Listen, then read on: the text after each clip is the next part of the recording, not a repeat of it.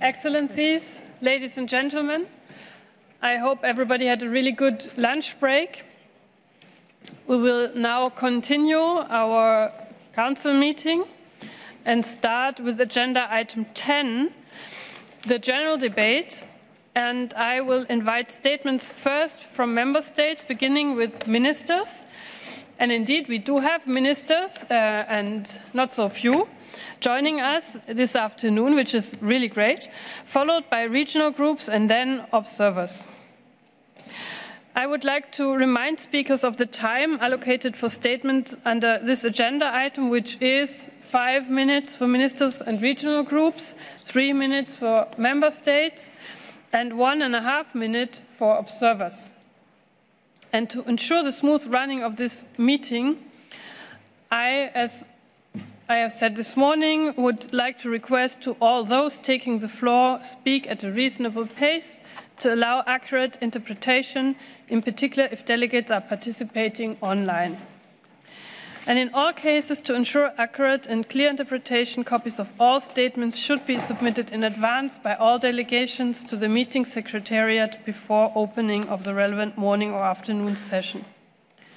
Please also note that the full text of statements given to the secretariat will then also be published on the IOM website unless the meeting secretariat is advised otherwise.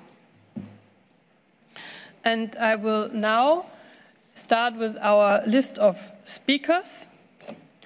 And I have the honor to give the floor to Her Excellency, Ms. Anna Maria Mogeti, the Minister of Labour and Home Affairs of Botswana. She's joining us online. Excellency, you have the floor.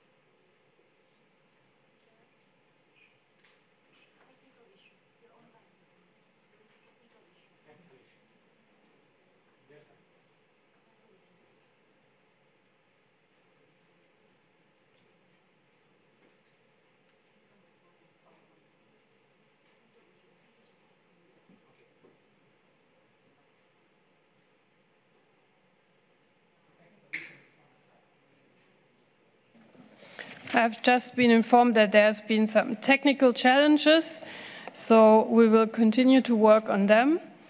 And this means we will move to the second speaker on my list, which is Ms. Elizabeth Campbell, the Deputy Assistant Secretary in the Bureau of Population, Refugees and Migration of the United States. You have the floor. Thank you, Madam Chairperson. As we gather today as governing body members of a UN humanitarian agency, let me begin by recognizing the UN's essential role in the humanitarian response effort in Gaza and expressing our deepest condolences to the families of civilians and of the 109 UN staff who have lost their lives in this conflict. It has been nearly 2 months since Hamas carried out a barbaric terrorist attack against Israel, an attack we unequivocally condemn. As a result of Hamas's actions, many innocent people have suffered in both Israel and Gaza. Many families are grieving. The United States remains committed to ensuring civilians and civilian infrastructure are protected in this conflict in accordance with international humanitarian law. We are intensifying our collective efforts to deliver life-saving humanitarian assistance to those impacted by this conflict. We are pleased to see more aid is reaching the people of Gaza who are in dire need of assistance, but much more aid, especially fuel, is needed urgently. The United States continues to believe the most viable path, indeed, the only path to peace is through the creation of a Palestinian state. That is the only guarantor of a secure and democratic Israel, the only guarantor of Palestinians realizing their legitimate aspirations to live in a state of their own, enjoying equal measures of security, and prosperity, and the only way to end this violence once and for all. Madam Chairperson, at a time when the world is bearing witness to unprecedented migration and forced displacement, the work of this body here to support IOM has never been more important. The United States believes a range of regular migration pathways represent an important opportunity for vulnerable migrants and host countries. We are pleased to have launched the Safe Mobility Initiative earlier this year, expanding lawful pathways to the United States and helping refugees and migrants avoid the risks associated with onward movement. This initiative facilitates expedited refugee processing and access to complementary pathways, including humanitarian parole, family reunification, community-based sponsorship, and labor pathways. Nearly 5,000 individuals have been referred for potential resettlement to the United States, and nearly 8,000 individuals have been screened for other lawful pathways. The United States recognizes the impact of climate change to migrants and appreciates IOM's leadership in this area. With IOM, we co-hosted a call to action event on climate mobility and development at this year's Africa Climate Summit in Kenya, where we announced $4 million for IOM to improve data on the impact of climate change on human mobility and provide support to displaced persons in Kenya adversely affected by climate change. President Biden recently hosted the U.S. Pacific Islands Forum Summit in Washington, D.C., building upon our commitment to help Pacific Islands adapt to and manage the impacts of climate change. We are also one of the largest contributors to the Multi-Partner Trust Fund, supporting climate change initiatives in line with the Global Compact on Migration. These and other significant climate initiatives represent our shared belief that adaptation and resilience are critical to addressing the effects of climate change. Director General Pope, the United States proudly supports your thoughtful leadership with special appreciation for your strategic vision and transparent direction.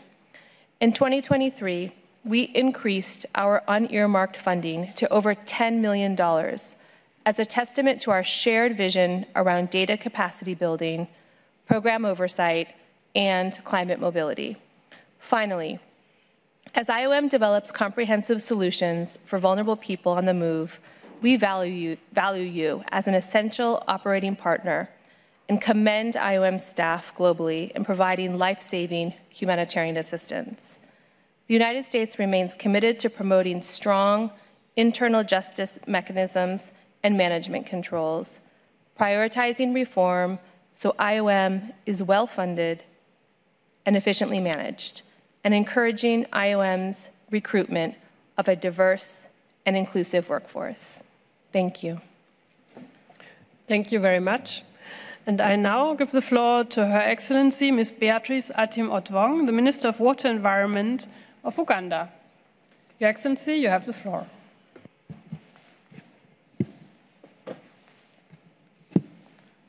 Esteemed Chair, Director General, distinguished delegates, ladies and gentlemen, we extend our warm congratulations to Ambassador Katharina Stach of Germany on assuming the chairmanship of the Council, and to the Vice Chairpersons, permanent representatives from the Republic of Korea and Peru. We will also welcome permanent representative of Tunisia as the rapporteur. We would like to extend a warm welcome and congratulations to Ms. Amy Pope for taking up the role of Director General.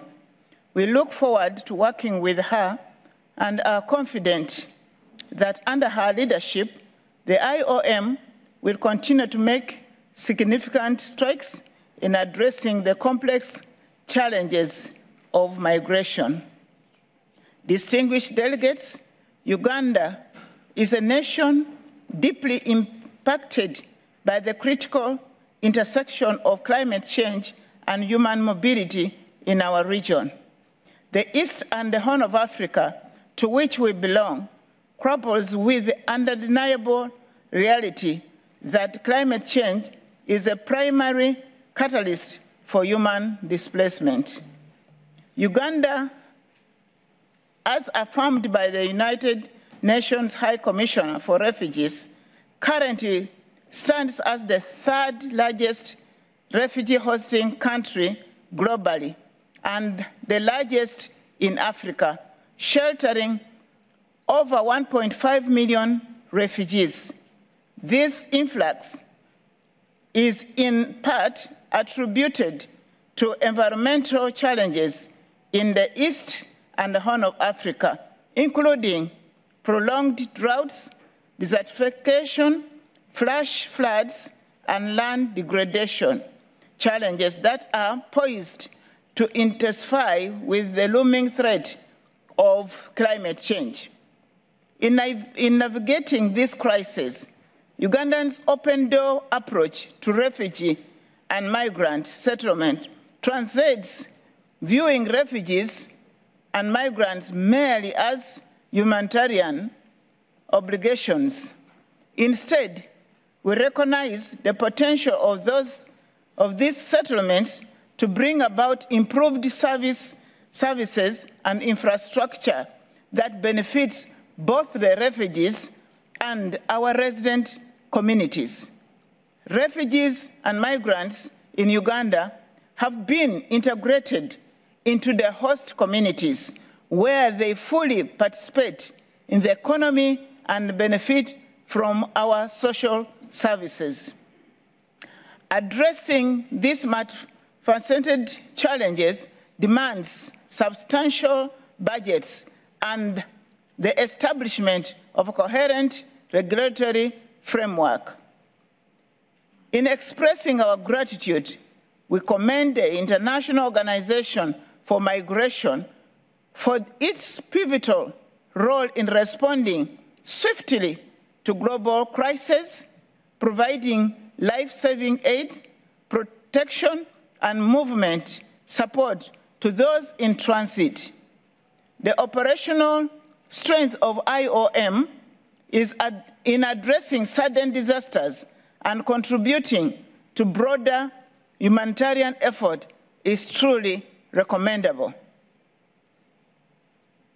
We appreciate IOM's support for the Kampala Declaration on Climate and Migration, emphasizing the critical importance of recognizing the nexus between the climate change and human mobility. As we engage in discussion on climate change, we must inherently include consideration of human displacement.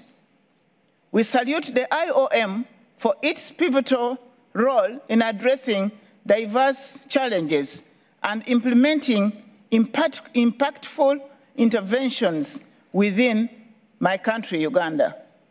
The collaboration with IOM has significantly contributed to the well-being and resilience of Ugandan communities.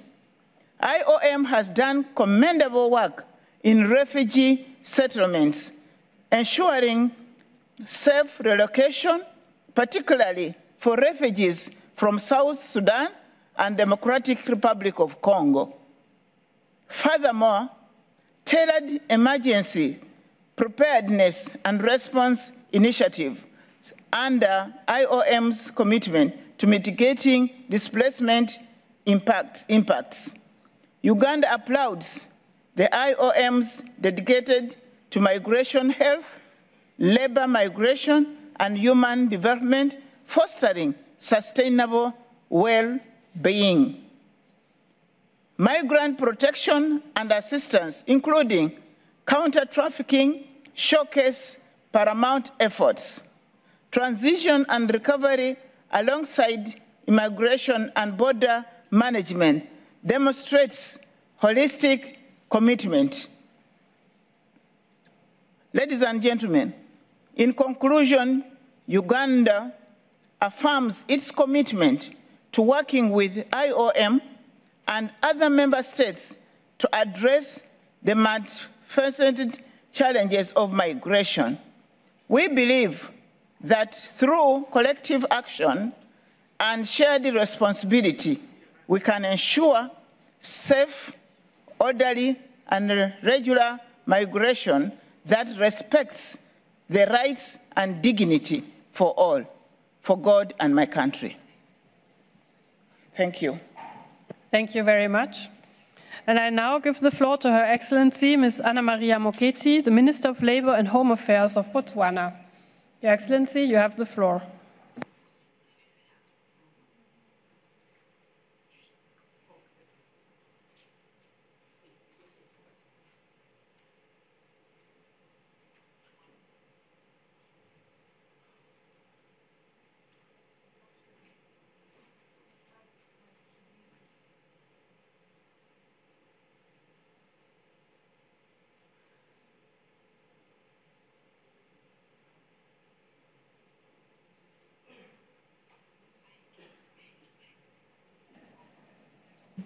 She's muted. I know.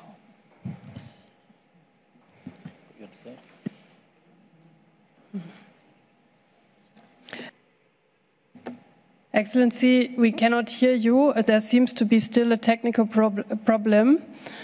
We saw that your microphone was unmuted. I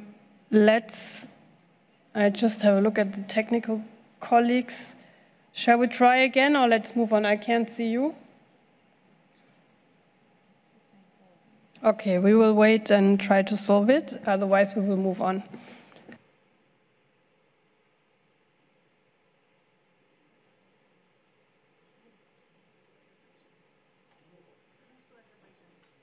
We will continue with the next speaker on the list, which is His Excellency Mr. Vujul Hoseynov, the Chief State Migration Service of Azerbaijan. Excellency, you have the floor, and Excellency is also joining us online. Dear Madam Director General, distinguished delegates, I am pleased to join this session of the IOM Council, which serves as a comprehensive platform to share our views and concerns related to issues of migration, as well as highlight our activities in migration governance at the national level. First, I would like to take this opportunity to congratulate the members of the Bureau on assuming their positions. I would like also to congratulate Ms. Amy Pope on her election as the Director General of the organization and wish her every success in this important and challenging mission.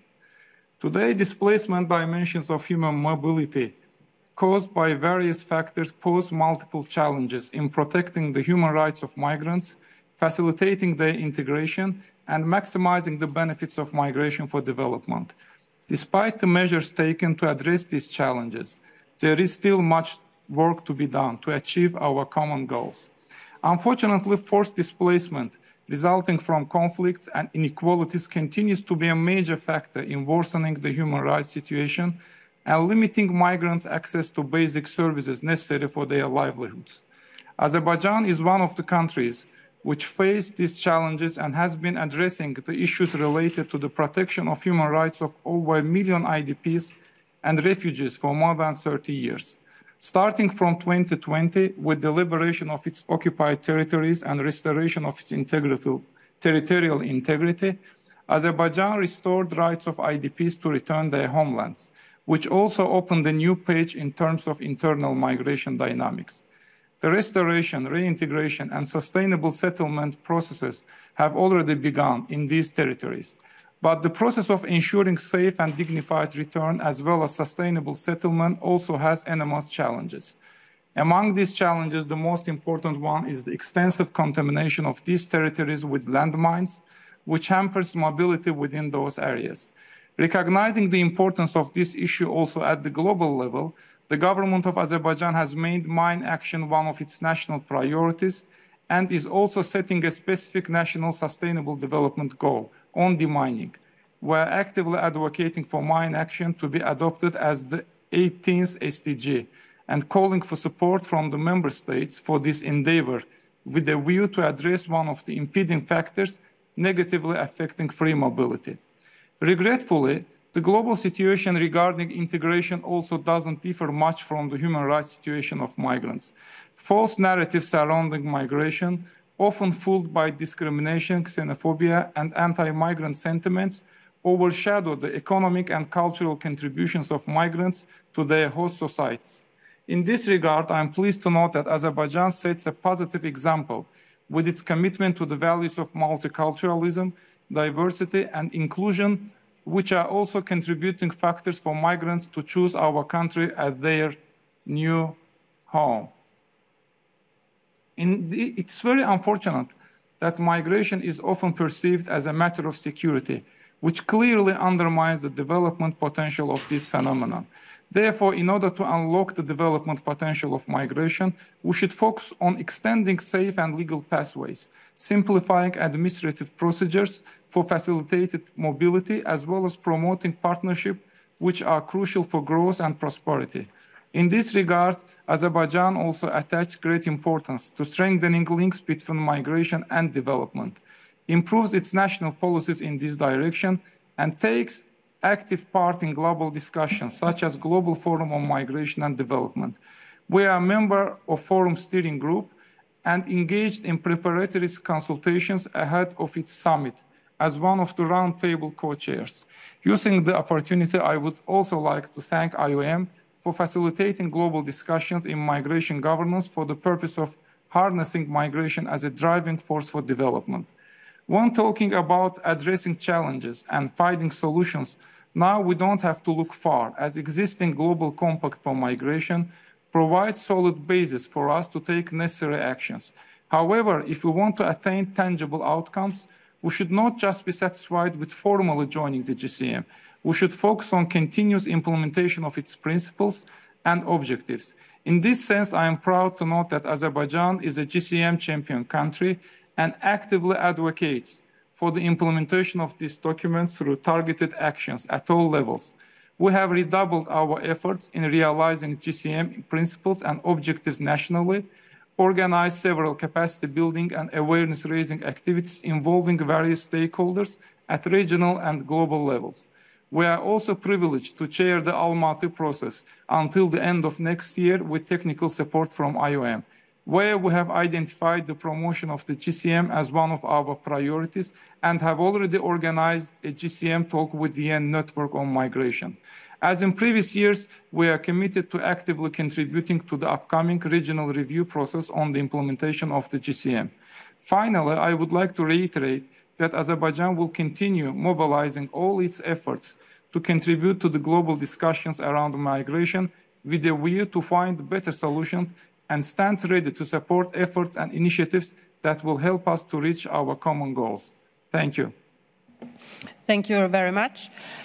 And our next speaker is His Excellency Mr. Abdullah Mobini Dekrodi, the Deputy Minister of the Interior and Head of the National Organization for Migration of Iran. Excellency, you have the floor. Bismillah ar-Rahman ar-Rahim. Khanum Reis, عالی جنابان، وزرا و نمایندگان محترم، حضور در نشست 114 شورای سازمان بین‌المللی مهاجرت برای این جانب مایه خرسندی است. از این فرصت استفاده نموده و مراتب تبریک خود را به خانم امی پوپ به عنوان اولین مدیر کل زن در سازمان بین‌المللی مهاجرت اعلام می‌نمایم. در ابتدا لازم می‌دانم به مسئله فلسطین اشغالی به عنوان یکی از کانون‌های اصلی و قدیمی مهاجرت و آوارگی در جهان اشاره کنم. در زمان کنونی جلوگیری از کشتار انسان‌های بیگناه و مبارزه با ریشه‌های آوارگی و مهاجرت اجباری شهروندان فلسطین به ویژه در غزه مسئولیت جامعه بین‌المللی است.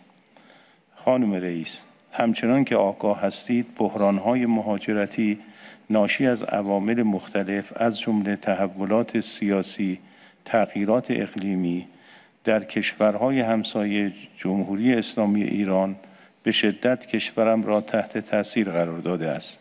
در بیش از 4 دهه گذشته ایران میزبان چند میلیون پناهنده و آواره بوده است که به دلیل مداخلات نظامی کشورهای فرامنطقه‌ای در افغانستان و عراق خانه و کاشانه خود را ترک کرده به سوی کشورم سرازیر شدند. مشکلات امنیتی و اقتصادی و محدودیت‌هایی همچون منع دانش آموزان و دختران از تحصیل از جمله عوامل مهاجرت اتباع افغانستانی به کشورهای همسایه در سودای زندگی و معیشت بهتر بوده است. از سوی دیگر در پی وقوع زلزله در هرات افغانستان در اکتبر سال 2023 و به دلیل شرایط نامناسب افراد تحت تاثیر زلزله تعداد زیادی از شهروندان افغانستانی درون آن کشور آواره شده و بسیاری از آنان به ایران سرازیر شدند. جمهوری اسلامی ایران علی‌رغم مشکلات و مسائل عدیده خدمات مختلف آموزشی، بهداشتی، درمانی، فرهنگی و انواع خدمات دیگر را بدون تبعیض برای مهاجران و آوارگان خارجی فراهم نموده است. ثبت نام بیش از 700,000 دانش آموز در سال تحصیلی در مدارس دولتی، دسترسی مهاجران خارجی به سیستم آموزش عالی و تحصیل در دانشگاه‌ها، پوشش رایگان بیمه سلامت برای 130,000 نفر از پناهندگان آسیب پذیر در سال 2023، توانمندسازی مهاجران از طریق آموزش‌های فنی و حرفه‌ای و دسترسی به یارانه‌های مستقیم و پنهان بخش کوچکی از خدمات کشورم به پناهندگان بوده است. ایران تاکنون به مراتب بیش از سهم خود در میزبانی و حمایت از پناهندگان مشارکت داشته است. لذا شایسته است تقسیم منصفانه این مسئولیت بین‌المللی مورد توجه جامعه بین‌الملل قرار گیرد. خانم رئیس، جمهوری اسلامی ایران از تلاش‌های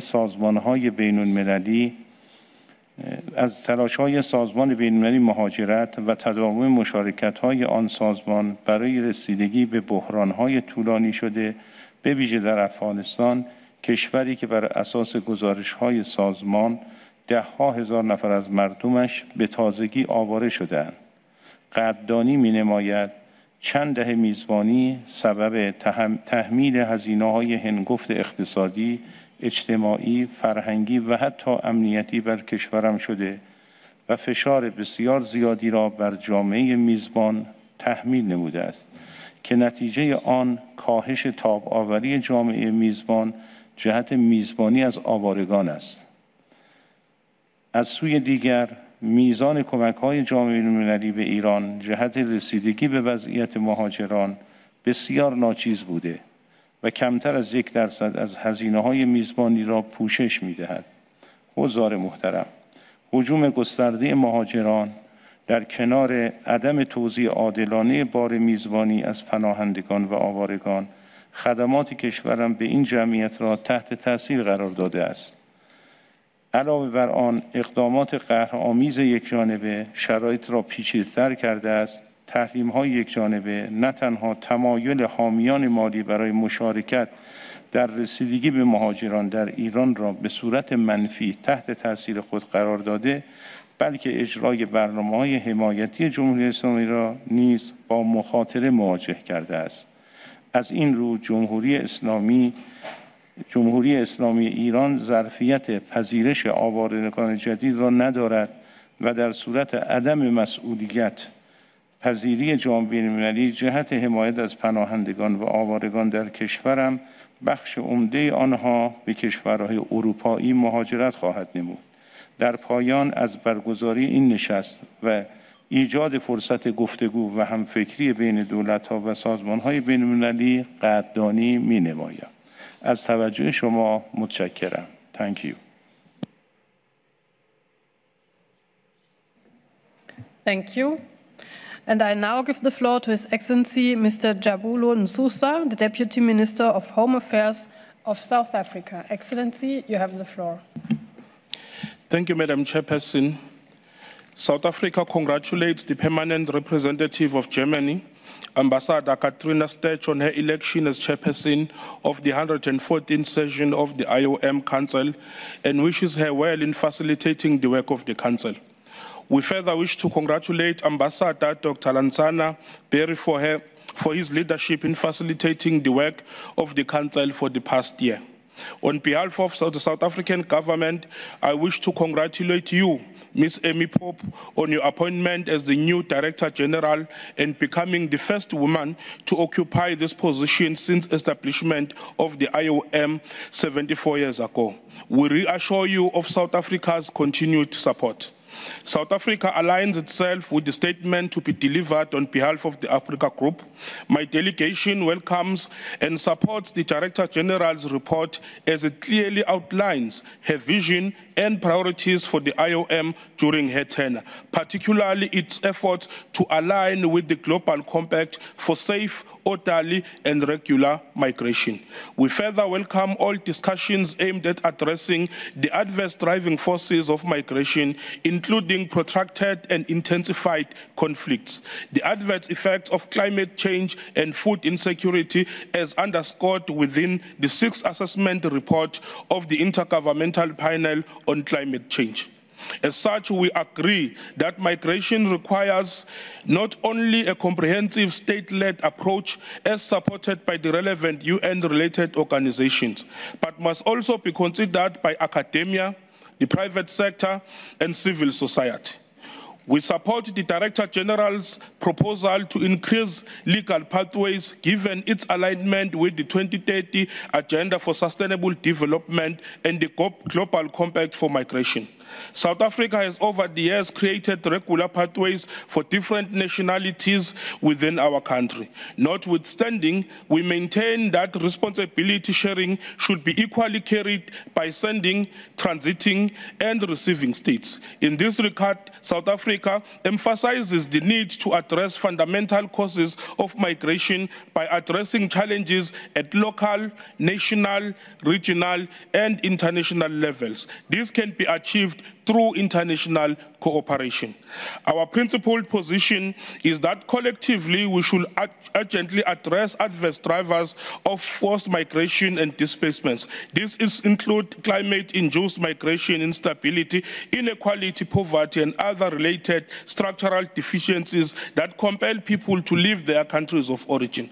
As part of developing adaptation and resilience strategies, and in order to give effect to the Disaster Management Act of 2002, South Africa has developed the Disaster Management Plan for implementation at the local government level that assess priority disaster areas. Through these assessment measures to prevent, prepare, and mitigate disaster risk inclusive of climate changes are identified. Madam Chairperson, it is therefore the resolve of my delegation that if these and similar measures are to be consolidated, aligned, and resourced across regions, will make a significant impact in supporting states to develop standby capabilities to respond to these emerging forms of disasters. The IOM, together with the UN bodies and agencies as well as other relevant stakeholders, should play a significant role in supporting states to ensure purpose-built standby capacities to minimize the impact of displacement, damages to infrastructure, and loss of life. Similarly, partnerships with private sector, who are the main beneficiaries of migration through critical skills schemes, amongst others, should be encouraged to play a more meaningful role that should include contributions to the organizations. With this said, it will be appropriate to encourage the Director General to establish a platform for dialogue with business on critical issues that will assist member states to efficiently attend to migration challenges. My country has taken a step to harmonize the various legislations on citizenship, immigration, and refugee protection into one policy framework called the White Paper on Citizenship, Immigration, and Refugee Protection, as an attempt to strengthen the protection of those within and those seeking to reside within the borders of our country. In this regard, the White Paper has been published for public comments, and we encourage the IOM to consider and, where necessary, provide their comments. As part of our comprehensive efforts to regularize migration, we launched the Border Management Authority in October 2023. Without any doubt, evidence has proven that regular migration can contribute to the development and prosperity of both sending and hosting nations. Lastly, Chairperson, my delegation believes that member states have the responsibility to ensure that nationals lead dignified lives by ensuring access to basic needs such as health, education, clean, safe drinking water, and sanitation, as well as employment.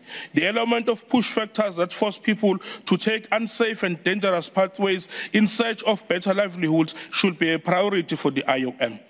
This can be realized, amongst others, by encouraging dialogue on issues of promotion, protection, and fulfillment of human rights to nationals so that we address challenges associated with irregular migration. I thank you, Madam Chair. Thank you very much. And I now give the floor to Excellency Honorable Dr. Viniya Persau, the Minister of Human Services and Social Security of Guyana. Esteemed colleagues, Madam Chair, Director General, thank you, Madam Chair, for giving me the floor, and I congratulate you on your election to this new role. I also wish to extend my congratulations to Ms. Amy Pope on her election as the first female Director General. I commend the Council for this historic decision, and I'm pleased to recognize the number of women seated at the head table. This 114th session occurs against a world in crisis, wars in Europe, Africa, and the Middle East, disproportionately impacting civilians and compounding the migration challenge at both the global and regional levels. Closer to the Caribbean region, the situation within Haiti, which has left the people of Haiti with migration being the most viable option, which has been a challenge for many Caribbean countries. Similarly, the ongoing situation within Venezuela has also put pressure on many countries within our hemisphere, including Guyana, which shares a border with Venezuela. In this respect, I wish to personally and on behalf of the government of Guyana commend the IOM for its continued collaboration with Guyana and other international partners as we continue to provide humanitarian assistance, comfort, and relief to the migrants. The government of Guyana places high priority on the work of the IOM, and I note that Guyana has historically been a country of origin, destination, and transit for migrants. Our commitment is to address holistically the issues associated with migration, and in that regard, Guyana participated in the 9th Summit of the Americas held in 2022 and endorsed the Los Angeles Declaration on Migration and Protection. It is our view that this document complements the 2018 UN Global Compact for safe, orderly, and regular migration, which Guyana and other UN member states adopted. Madam Chair, we note the increasing impact climate change and climate-related issues has and can have on migration issues. My own country, Guyana, has felt the impact of weather-related disasters, unprecedented flooding in several areas in 2021 and 2022 has caused severe damages estimated at more than US $465 million, 60% of our GDP. This has meant internal displacement for several hinterland communities. Guyana has been described as particularly vulnerable to climate change because of high levels of exposure and sensitivity to climate risks. It is against this backdrop and others that Guyana has pioneered an overarching framework for planning and implementing climate resilience actions in several areas, including human mobility, through its low-carbon development strategy, LCDS 2030.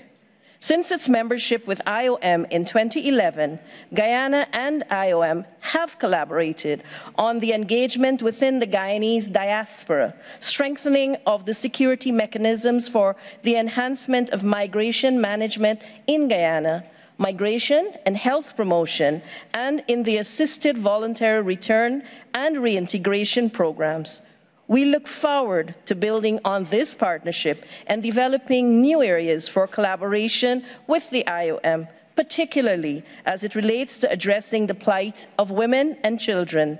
Madam Chair, in closing, I wish us a successful 114th Council. I thank you. Thank you very much. And I now give the floor to Her Excellency Ms. Anna Maria Moketti, the Minister of Labour and Home Affairs of Botswana. Chairperson, Honourable Ministers, Director General, Excellencies, distinguished delegates. At the onset, I wish to express my delegation's heartfelt congratulations to you, Madam Chair, on your election as Chairperson of the Council Bureau and assure you of Botswana's support during your tenure. We also commend the previous Chairperson, Ambassador Lanza Geberi of Sierra Leone, for his dedication to the Bureau's work. We further take this opportunity to once again congratulate Ms. Amy E. Pope as she attends her first council session as Director General of the IMO following assumption of the post on the 1st October 2023. We wish her a very successful tenure in driving forward the mandate of the organization.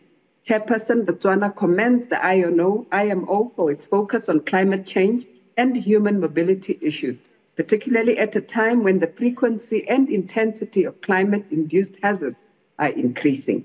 Deliberations on these concerns in the high-level segment of this Council are timely and relevant, and we hope this will result in our collective commitment to urgently work towards bold, coordinated actions to address the impact of climate change on human mobility. Climate change has created a new normal of unpredictable rainfall patterns in Botswana, exacerbating the unreliability of rain-fed agriculture. Drought is another persistent problem Botswana faces, mitigation of which leads to the erosion of resources available for socio-economic growth. However, we have entered into strategic partnerships with local and international stakeholders to mitigate the negative effects of climate change and implement appropriate adaptation strategies. In 2024, Botswana is scheduled to receive assistance from the IMO in respect to the climate change and human mobility strategy. The strategy will support government efforts to address gaps in the national climate change policy and the national disaster risk reduction strategy.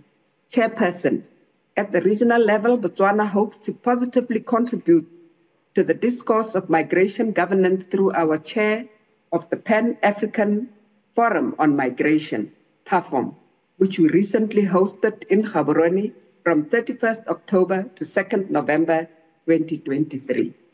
One notable outcome of the meeting was the agreement by member states that greater effort should be made towards improvement of the migration regulatory framework. This will facilitate free movement in its entirety, particularly the right of entry, right of residence, and right of establishment, as well as the need to align trade and migration strategies with the African continental free trade area and reduce barriers to doing business on the continent in order to attract investors. I wish to express my sincere gratitude for all the support Botswana has received and continues to receive from the IOM. In that regard, we note the following events that took place this year. In August 2023, with the support of the IOM Development Fund, the government of Botswana undertook the Migration Governance Indicators, MGI, assessment, and the report was launched. The MGI assessment assisted in finalizing the national migration policy and its accompanying action plan that commenced in 2016. The Trafficking in Persons project was launched by the Minister of Justice on 17th October 2023. The project aims to strengthen efforts to address trafficking in persons in Botswana in line with relevant national, regional, and international frameworks. Before I conclude, Madam Chair, allow me to put forward 2 points which Botswana deems very important for consolidation of existing efforts to advance the migration discourse in the country. The first is our desire to have the IOM country office in Botswana upgraded from a satellite of the regional office in Pretoria, South Africa, to a fully fledged IOM mission. The other is to see more Botswana citizens employed, especially in professional ranks. Botswana is on the list of 36 non-represented member states, countries that, according to the IOM, has no staff members working in professional and international roles. It is our sincere hope and expectation that these points will receive your very active consideration. I thank you. Thank you very much. And I now give the floor to Ms. Isabel Castro Fernandez, the State Secretary for Migration of Spain. Madam, you have the floor. Gracias, Presidenta, Directora General, Excelencias, queridos colegas y autoridades. Quiero destacar, en primer lugar, el compromiso del Gobierno de España en la tarea de afrontar el fenómeno global de las migraciones desde una perspectiva multilateral y con un enfoque tanto de derechos como de protección. Por ello, reafirmamos nuestro compromiso como país en el seno de la OIM para hacer frente a los desafíos y oportunidades que plantea la movilidad humana. El modelo migratorio de España se ha ido reformando en las últimas décadas para ir dando acomodo a las mejores prácticas avaladas por la experiencia, tanto nacional como comparada. El resultado es un marco regulatorio que gira en torno a 3 ejes fundamentales. El primero, la existencia de diversas vías de migración regular, ordenada y segura. El segundo, el principio de igualdad de derechos para los extranjeros con respecto a los españoles. Y el tercero, el diseño y fomento de políticas de integración social orientadas hacia los migrantes. Estos 3 pilares encuentran reflejo en toda una serie de buenas prácticas reconocidas, entre otros actores relevantes, por la OIM. Entre ellas pueden citarse, en línea con las últimas reformas introducidas en los años 2021 y 2022, la creación de un régimen específico para favorecer la regularidad documental de los menores no acompañados y los jóvenes extutelados, el refuerzo de las vías de migración regular de carácter laboral y la mejora del sistema de gestión por medio de herramientas tales como la digitalización. Otros ejemplos destacados de buenas prácticas son los programas españoles de migración circular para favorecer, en estrecha colaboración con las empresas, la protección del trabajador extranjero o la creación de una oficina específica y 100% telemática para tramitar las autorizaciones de residencia y trabajo de ciertos colectivos estratégicos, inversores, emprendedores, trabajadores altamente cualificados o sujetos a traslado intraempresarial, nómadas digitales, etc., en el plazo improrrogable de 20 días naturales. Apoyamos los esfuerzos que tanto la OIM como la ACNUR están realizando en el ámbito de la complementariedad para garantizar una respuesta a los flujos mixtos de movilidad. De esta forma, se precisa de una perspectiva de 360 grados que analice las causas de la movilidad, la especificidad de ciertos grupos vulnerables y las buenas prácticas de integración. Conscientes de la necesidad de una mayor cooperación y colaboración entre países y regiones y con motivo de la actual situación, hemos puesto en marcha un proyecto piloto de vías complementarias al reasentamiento, un acuerdo que junto a Estados Unidos y Canadá prevé reasentar hasta 5.000 personas desde Centroamérica, en base a unas nuevas vías legales y seguras para personas con necesidades de protección internacional. Estas vías posibilitan el traslado y estancia legal de personas con el apoyo de un contrato de trabajo a un tercer país donde sus necesidades de protección internacional y el contrato laboral se vean satisfechas. Quiero resaltar el avance de nuestro país en la conquista de derechos que se ha hecho realidad a través de un desarrollo de una amplia legislación que les garantiza el impulso del estado del bienestar que le hace efectivo. Entre estas medidas destaca el segundo Plan de Derechos Humanos 2023-2027, aprobado en el mes de junio de este año. Este plan consta de 4 grandes ejes de actuación. El primer eje establece las obligaciones internacionales y cooperación de España. El segundo eje contiene medidas para avanzar en la protección y promoción de los derechos humanos. El tercero se refiere a la igualdad entre hombres y mujeres, con medidas que van desde la lucha contra la violencia de género hasta las brechas en el empleo, los cuidados y la conciliación. Y el cuarto tiene por objeto garantizar la igualdad de trato, la no discriminación y la protección de grupos específicos, entre los que destaca la población migrante. De este modo, el objetivo 4 de este plan está dedicado exclusivamente a la protección de las personas migrantes a través de medidas para garantizar su inclusión social, como por ejemplo la financiación y el apoyo técnico para los proyectos de convivencia y cohesión social, el análisis de la xenofobia, el racismo o el discurso del odio, el desarrollo de acciones formativas y de sensibilización de todos los agentes involucrados. Además, desde el Gobierno de España se han aprobado diferentes medidas que impulsan los objetivos contemplados en este plan, tal y como el protocolo para la detección temprana de vulnerabilidades entre las personas llegadas a nuestro territorio, tanto por vía marítima como terrestre, el protocolo de prevención y respuesta a violencia contra las mujeres migrantes en colaboración con la ACNUR, la participación en diferentes mecanismos de control y seguimiento de estas medidas con el examen periódico realizado por el Comité de la Tortura de Naciones Unidas. En definitiva, para el Gobierno español, la solidaridad, el respeto a los derechos humanos y la acción multilateral son vías claras para afrontar los retos y las oportunidades del fenómeno migratorio. Gracias por su atención.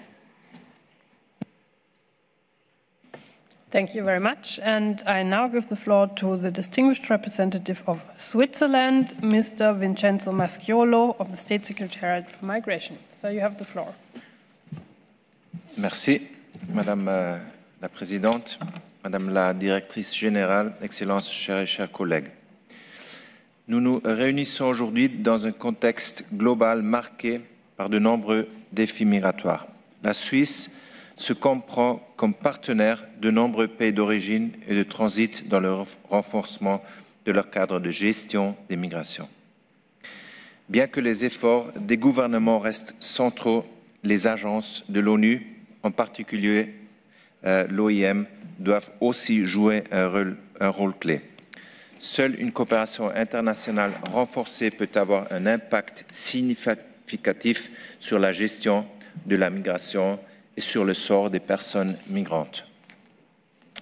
Par conséquent, il est prioritaire pour la Suisse que l'OIM soit solide et bien équipée pour répondre à ces objectifs.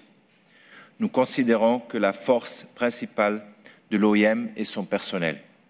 Très engagé, il mérite toute notre gratitude pour son travail dans une multitude de contextes, souvent extrêmement difficiles. Merci à vous qui contribuaient à soulager les plus vulnérables et qui appuyaient les États dans leurs tâches. Les réformes de l'OIM dans le domaine de la gestion et du personnel ont déjà été importantes et elles resteront cruciales pour le développement de l'organisation. En tant que pays hôte, la Suisse est aussi particulièrement sensible à la qualité et au bien-être du personnel de l'OIM. Pour cette raison, et pour continuer à soutenir le processus de réforme, la Suisse a décidé d'octroyer une contribution volontaire d'1 million de francs suisses dédiée aux questions de la gestion et du personnel. De telles contributions volontaires sont importantes dans l'immédiat. Elles s'inscrivent aussi dans la continuité de la réforme budgétaire dans l'idée de donner à l'organisation les moyens d'être solide et efficace. Nous sommes aussi confiants cependant que les réformes engagées par l'OIM réduiront sa dépendance à l'égard des contributions volontaires et lui permettront d'adopter une approche de plus en plus stratégique en lien avec son mandat. Nous aimerions également remercier l'OIM pour la publication du rapport de données du personnel de l'OIM. Les données publiées permettent aux États d'avoir une image claire et transparente du personnel qui compose l'OIM. Ce rapport sera un outil très utile à l'avenir pour mener l'organisation vers plus d'égalité des genres et une meilleure répartition géographique. Nous encouragerons donc l'OIM à continuer sur cette voie en mettant régulièrement à jour ces données et éventuellement même à les affiner. Pour conclure, j'aimerais vous souhaiter, Madame la Directrice Générale, un mandat fructueux, saluer l'excellente qualité du dialogue entre l'OIM et la Suisse, tant au niveau institutionnel qu'opérationnel, et réitérer l'engagement de la Suisse à travailler ensemble et à vous soutenir. Merci.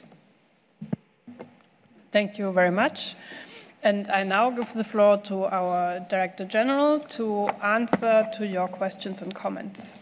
Thank you very much. And I will go in response to the order in which governments spoke. So starting with the United States, just an enormous thank you to the United States of America, which has played a key role in supporting this organization as our biggest donor, but increasingly as a donor who is providing more flexible funding, which is absolutely critical to the work we do, and to recognizing the importance of providing funding to support both our internal management procedures, but also to build out in areas such as climate resilience in communities that are extremely vulnerable. I also want to commend the United States for leading some new work on regular pathways, whether they are humanitarian, family reunification, or labor mobility pathways. And we at IOM see the work that you're doing on the Safe Mobility Initiative, in particular with partners in Canada and Spain, as innovative, well aligned with our own strategic priorities, and we are very, very proud to work with you to achieve those goals, including with our partners at UNHCR. So thank you very much.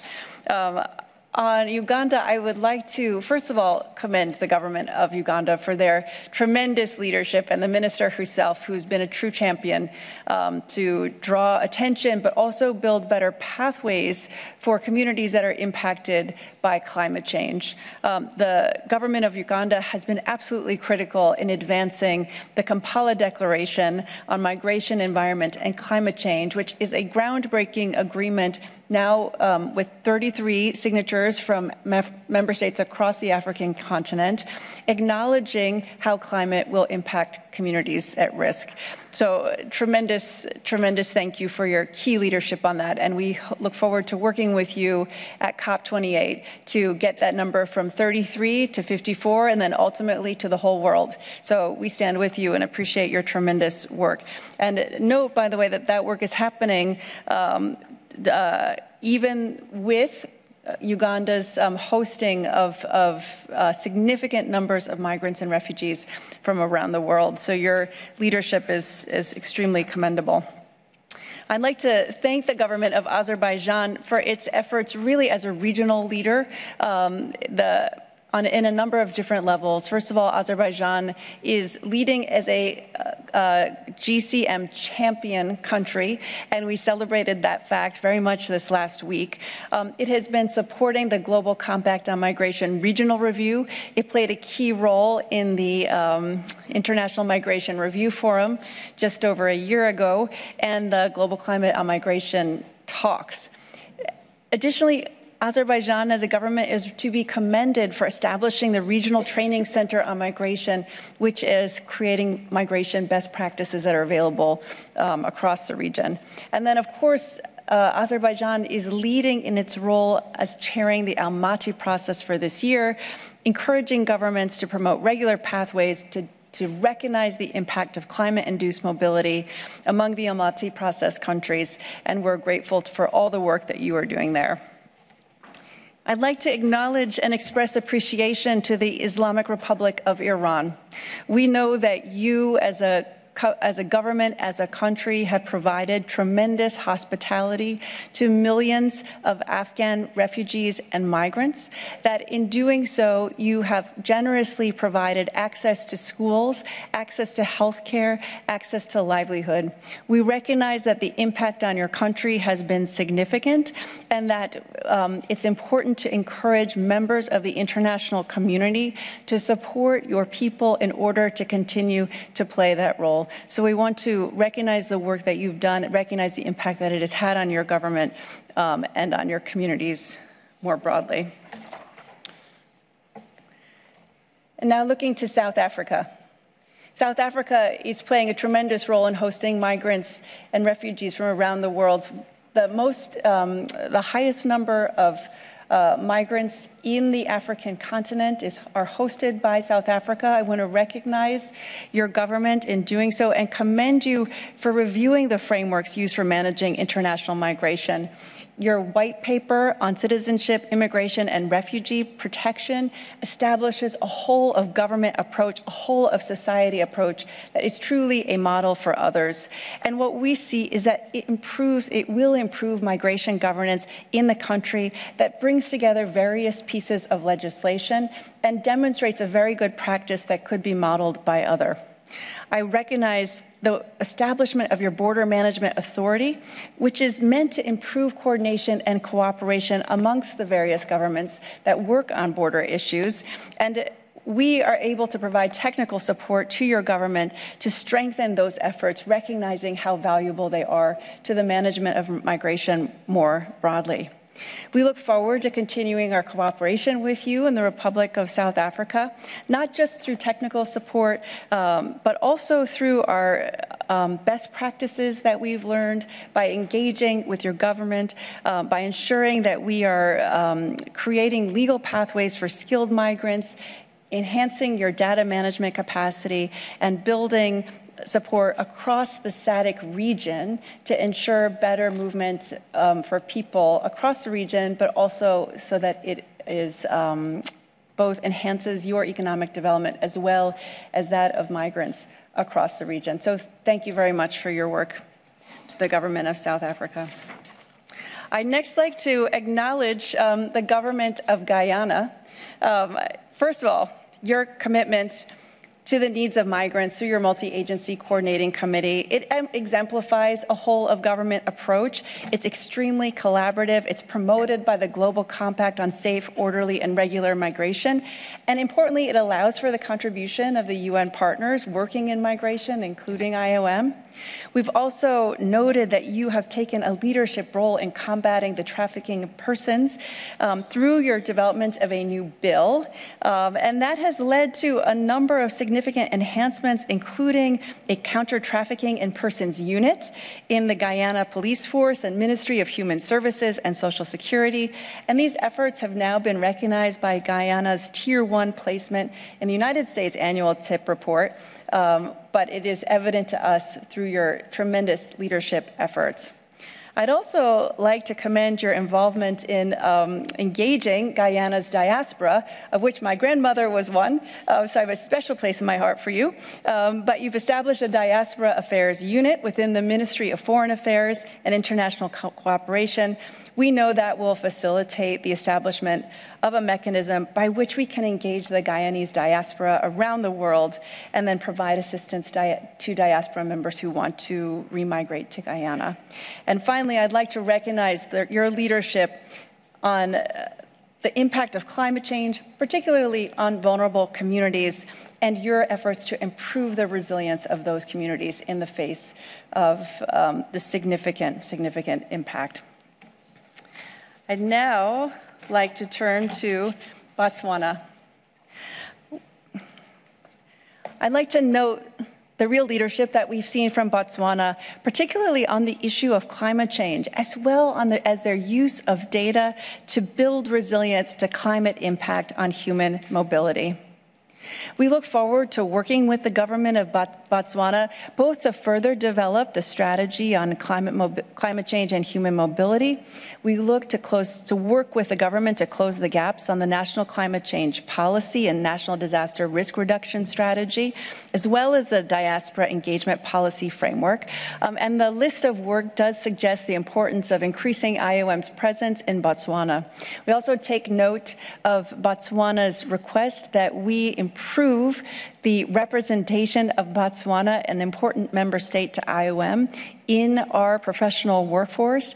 And I personally want to note that this is a priority for me, one in which we are developing a range of strategies, including setting up a pathways program for nationals of Botswana as a non-represented country in our organization to build greater representation within the IOM. We recognize that we are stronger when we have the voices and the input of all of our member states, and ensuring that we have non-represented members become represented members is something that will be an issue we continue to push. With regard to Spain, first, I'd like to thank you to the government of Spain for hosting me just a little over a week ago as part of your leadership as the President of the European Union, and commend really the whole of government approach that Spain is bringing to the issue of migration. It is evident across all of your ministries. It was evident in every way in which you're engaging, whether or not it's to support the integration of migrants into your communities, to create more regular pathways for migrants, or to work with the private sector to ensure that migrants can be part of the solution in your country and not perceived as a problem. Spain is really taking a tremendous leadership role, and it was evident in every interaction that I've had, every interaction that we've had with your government partners. IOM stands ready to support you in every aspect of the work you're doing.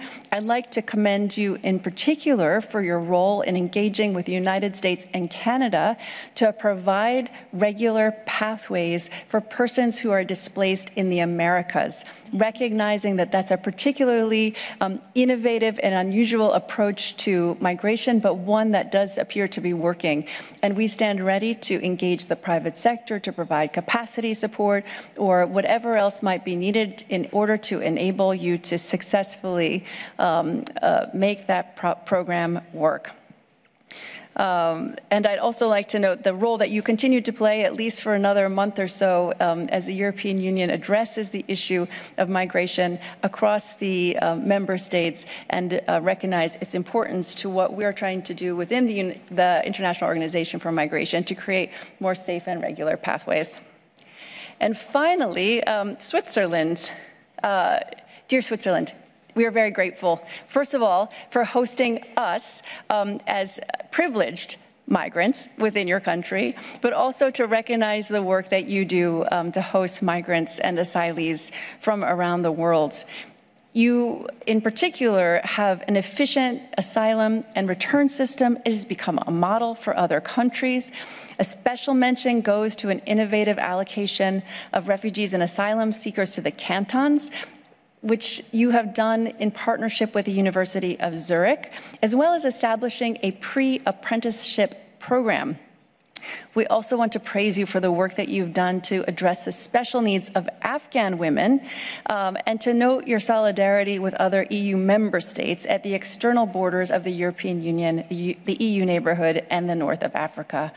And we, in particular, are deeply grateful for your voluntary contribution, which will support our management and reform efforts, which I know is not always the most exciting stuff, but we know from you, and we have seen firsthand, how critical it is to the functioning of our organization and the proper management of your investment. And finally, I would like to note our appreciation for your secondment of staff to our organization, who regularly contribute to the work that we do and allow us to be a more effective and impactful international organization. So thank you very much. Thank you very much, DG. And we will now continue with our list of speakers, moving on to the regional groups. And we will start with the distinguished representative of Korea, speaking on behalf of the Asian Pacific Group. You have the floor. Madam Chair, I have the pleasure of speaking on behalf of the Asia Pacific Group. We extend warm congratulations on your assumption of the role of chairperson of the IOM Council. Your experience and dedication are invaluable assets, and we are confident that they will guide us towards another productive and harmonious year ahead. We also convey our appreciation to the outgoing chair, Ambassador Lansana Zuberi of Sierra Leone. We thank the DG for her comprehensive presentation on IOM's activities and progress this year we have had so far, as well as the plans for the coming year.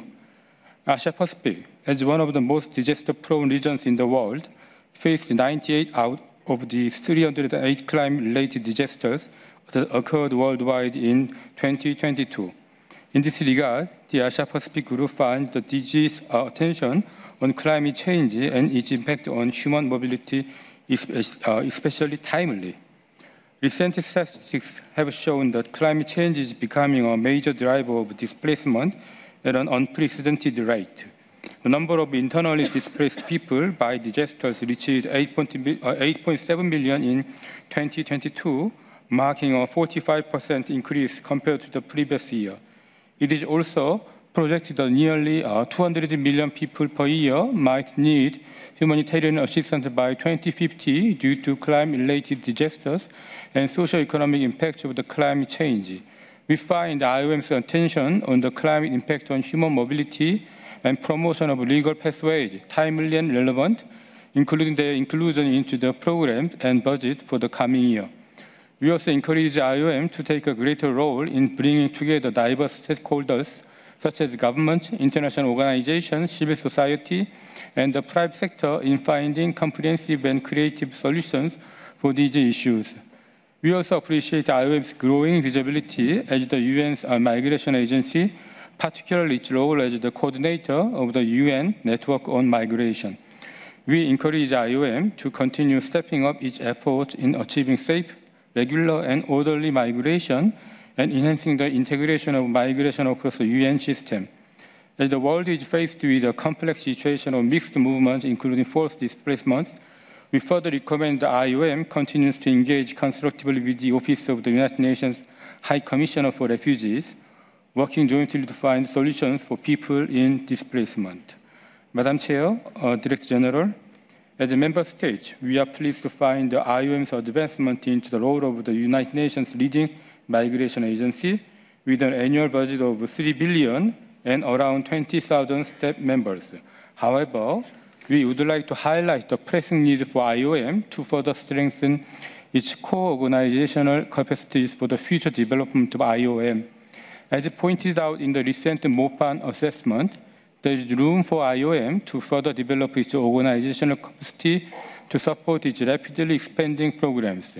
It is of utmost importance that IOM builds stronger capacities in human resources, inclusion, legal, control, and monitoring functions. It should also set clear priorities and align its programs accordingly. In this respect, we look forward to engaging in constructive consultation with IOM over its new strategic plan for the next 5 years. Last but not least, we welcome the DG's commitment to enhancing the geographical and gender representation within the IOM's workforce at all levels, which would surely be an asset to the organization. Thank you, Chair. Thank you very much, Ambassador. And we will now move on to the distinguished representative of Argentina, speaking in behalf of GRULAC. Ambassador, you have the floor. Gracias, señora presidenta. Quisiera en primer lugar felicitarla a usted y a los otros miembros de la mesa por su elección para conducir las labores del Consejo. Al tratarse de la primera reunión formal en la que el Grupo de Países de América Latina y el Caribe interviene de manera conjunta desde la asunción de la señora Amy Pope como directora general, quisiera expresar la disposición de los países de la región en trabajar conjuntamente con ella en el cumplimiento de su mandato. A través suyo agradecemos a la Secretaría por la preparación de esta reunión. La historia de América Latina y el Caribe está íntimamente ligada a los procesos de migración internacional. En este marco, nuestros países han demostrado una dedicación constante a los esfuerzos por fomentar una migración segura, ordenada y regular. En los últimos años hemos sido testigos de numerosos cambios en materia migratoria, tanto a nivel global como regional, a consecuencia de múltiples causas. Estos cambios se reflejan en los nuevos enfoques para abordar la migración, la composición de los flujos migratorios, la no linealidad de las migraciones actuales y las nuevas políticas públicas adoptadas por los Estados de manera unilateral y en coordinación con otros países. Este nuevo panorama migratorio internacional presenta desafíos significativos para los países del GRULAC, que a menudo se ven obligados a responder a los cambios en los volúmenes migratorios con recursos limitados y herramientas que requieren actualizaciones. En este contexto enfrentamos el constante desafío de desarrollar políticas migratorias coherentes con los lineamientos internacionales surgidos por consenso del Pacto Mundial sobre Migración, mientras respondemos a las necesidades de las personas migrantes, sus familias y las de las comunidades en los países de origen, tránsito y destino, con un enfoque centrado en el ser humano. Los 23 objetivos para una migración segura, ordenada y regular adoptados hace ya 5 años por el Pacto Mundial sobre Migración, entre otros, la minimización de los factores adversos y estructurales que obligan a las personas a abandonar sus países de origen, el abordaje y la reducción de las vulnerabilidades en la migración y temas como la regularización de los migrantes, la inclusión social y el acceso a derechos en las comunidades de acogida, la lucha contra todas las formas de discriminación y la xenofobia, el abordaje del impacto creciente del cambio climático y la degradación ambiental en la movilidad humana, la generación e intercambio de datos, la prevención de delitos como la trata de personas y el tráfico ilícito de migrantes, la incorporación de una perspectiva de género y el retorno voluntario y la reintegración como parte indispensable en la aplicación de un enfoque integral de la gestión de la migración. Todos estos factores continúan exigiendo una mirada conjunta y respuestas urgentes, siempre basadas en la responsabilidad compartida, tanto a nivel individual como colectivo por parte de los países de América Latina y el Caribe. En este contexto, la OIM, articulada con los espacios subregionales de gobernanza migratoria, cobra una importancia central a la hora de transformar la narrativa sobre la migración, erradicar la xenofobia y brindar apoyo para generar respuestas eficaces a las dinámicas migratorias en permanente cambio y ofrecer asesoramiento sobre las políticas y las prácticas relativas a la migración. En tal sentido y en relación con los cambios en marcha en la estructura organizativa de la OIM aprobados el año pasado, queremos destacar que nuestros países siempre estarán abiertos a considerar medidas para mejorar la eficiencia de la organización, así como la calidad de su impacto en el terreno. Por ello, invitamos a la Administración de la OIM a continuar asegurando un amplio margen de consultas con los Estados miembros. Consideramos de suma importancia que las reformas tomen en cuenta las realidades migratorias de las 4 subregiones de las Américas, Norte, Centro, Caribe y Sur, tanto en sus similitudes como en sus diferencias en términos de la cantidad, la composición y la dirección de los flujos y stocks migratorios, las políticas migratorias y también en relación con los factores que ocasionan la migración. Esto debe reflejarse en cualquier cambio estructural para seguir dotando a la organización de la capacidad de respuesta y de orientación que necesitamos.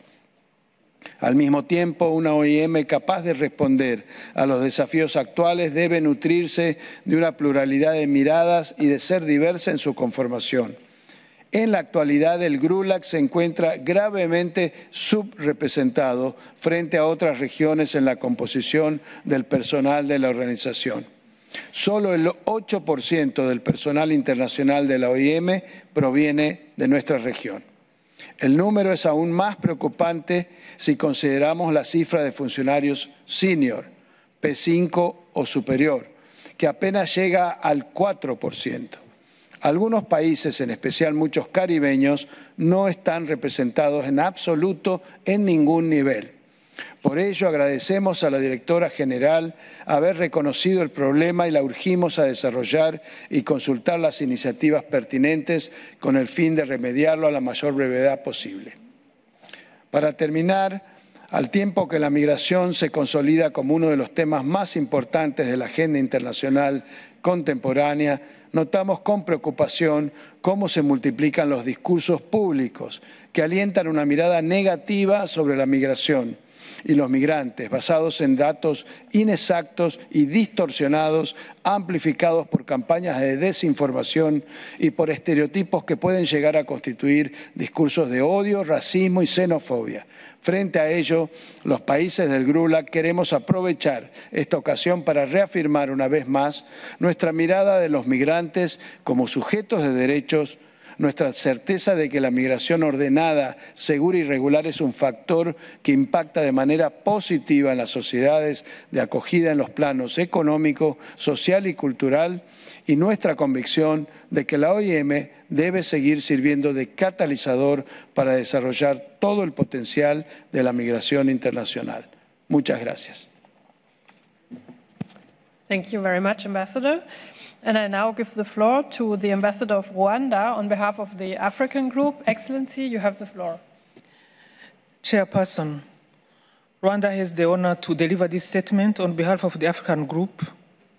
We align with the statement delivered this morning by the distinguished delegation of Zimbabwe in expressing African Group's warm congratulations to the new chairperson of the Council, Her Excellency Dr. Katarina Stach, and the entire team of the Bureau, and wish her and the Bureau success in delivering on the mandate of the Council. We also express our appreciations to the outgoing chairperson of the Council, His Excellency Dr. Lansana Gberi, Ambassador of Sierra Leone, and his team for dedicated work and collaboration during his tenure. Chairperson, the African Group thanks the Director General of the International Organization for Migration, Ms. Amy Pope, for presentation of her report, providing preliminary updates on efforts that IOM is taking to deliver on the promise of migration while supporting the world's most vulnerable.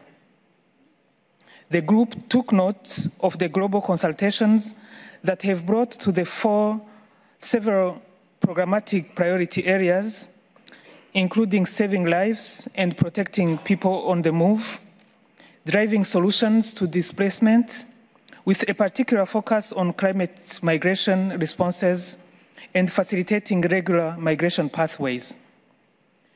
The African Group commends IOM initiative of saving lives and protecting people on the move, as the organization has been at the front line of responses to crises across the world, providing life-saving humanitarian assistance, protection and movement assistances to the people on the move, as well as responding to new challenges posing devastating impacts on local populations.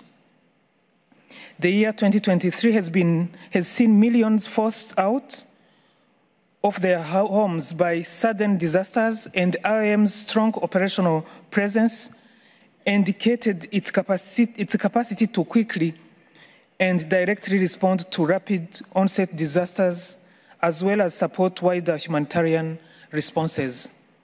On driving solutions to displacement, the Africa Group appreciates IOM's understanding on migration as not only a route out of crisis situations, but also a means to building resilience and promote development in communities affected by climate change, undeveloped conflict, and instability.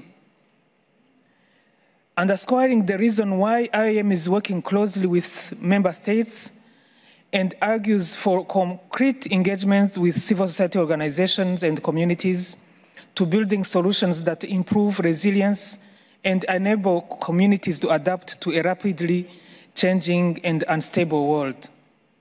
The Africa Group further notes IOM positive involvement in the pilot initiative under the Secretary General's Action Agenda on internal displacement to develop state-led and costed durable solution strategies and funding frameworks in 15 countries. Applauding the organization's support to the United Nations country team leadership, including with secondments, to coordinate durable solutions efforts at national and regional levels. Also, we encourage the current discussions on institutional partnership agreements and frameworks with the Food Agriculture Organization at the United Nations, the Office of the United Nations High Commissioner for Refugees, the United Nations Development Programme, UN Habitat, the World Food Programme, and others, focusing on intensifying collaboration around the action agenda. Chairperson, the African Group welcomes IOM's scaling up engagement with academia to expand actionable analysis, together with Georgetown University's Institute for the Study of International Migration, having launched the first periodic global report on the state of solutions to internal displacement. The report offers people-centered and operationally relevant evidence and analysis that enables displaced people to move toward durable solutions, further advocating for a shift from focusing on when displacement ends to when such solutions start, and illuminates some of the key factors influencing the solutions process, such as the length of displacement, housing, and climate change impact. We appreciate such a unique combination of quantitative and qualitative data, which includes input from focus group discussions with over 550 displaced persons, returnees, and host community representatives in 10 countries, and from consultations with member states. On regional climate change action, the African Group applauds the IOM and the United Nations Framework Convention on Climate Change on the support to the Kampala Ministerial Declaration on Migration, Environment and Climate Change, which was signed by ministers from governments across Africa in September at the Africa Climate Summit in 2023. Such a government-led, comprehensive and action-oriented framework that practically and effectively addresses climate-induced mobility and the needs, gaps, and opportunities of human mobility has to be collectively supported. We note that during this summit, IOM hosted a side event in a partnership with the United States Bureau of Population, Refugees and Migration to invite development partners and practitioners to support the implementation of programs that address the challenges of climate-induced mobility. The African Group further appreciates IOM's partnership with the Office of the African Union Chairperson's Youth Envoy and the African Union Commission's Women, Gender and Youth Directorate in hosting the Continental Migration and Youth Consultation in August 2023. The 3 days of discussions resulted in 2 reflections and critical analysis of Africa's most pressing migration issues by youth stakeholders and advocates, resulted in the development of the joint AU-IOM Youth Declaration and Call to Action on Migration and Youth on the African continent.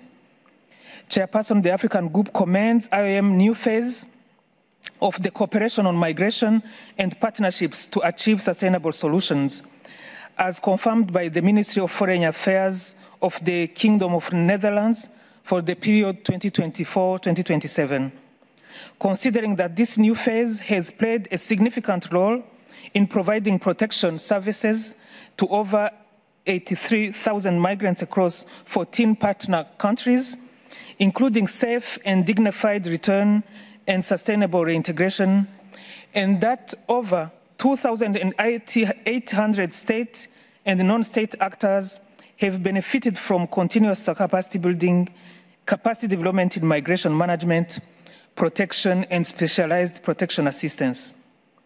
The African Group understands there is need for continuous collective collaboration in the implementation of these initiatives in addressing migration, including emerging complex challenges, and reiterates its firm support to the management of IOM from country, regional, and international levels. I thank you. Thank you very much, Ambassador. And I now give the floor to the Ambassador of Egypt, speaking on behalf of the Arab Group. Excellency, you have the floor. Thank you, Madam Chairperson. It is good to see you chairing us today, and a warm congratulations on your election as Chairperson of the Council, and through you, our congratulations to the distinguished members of the Bureau. Madam Director General, Madam Deputy Director General, distinguished delegates, Egypt is honored to deliver this statement on behalf of the Arab Group.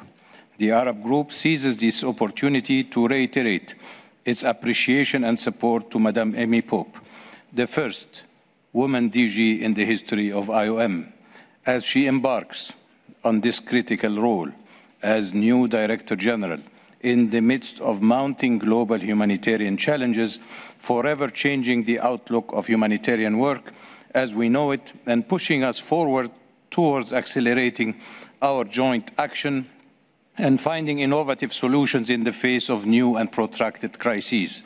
Madam Director General, you have the full support and encouragement of the Arab Group. The Arab Group welcomes the report of the Director General, which reflects a new beginning for the IOM, both on the institutional and operational levels, and welcomes the focus of the new leadership on emergency preparedness and response, climate mobility solutions, and enhanced regular pathways for migration and labor mobility. The Arab Group appreciates the role IOM is playing in response to the complex humanitarian crisis in the region as part of UN-wide response. We note with appreciation IOM's recently launched appeal for the humanitarian response in the occupied Palestinian territory and neighboring countries, its mobilization of humanitarian supplies to the affected population in Gaza, and its support in evacuating third country nationals and injured civilians through the Rafah border crossing. We also commend Madam Pope for joining the statement by the principals of the Interagency Standing Committee, rejecting the establishment of any safe zone in Gaza that would be set up without the agreement of all the parties, and calling for a humanitarian ceasefire to ease the suffering and to help facilitate humanitarian operations.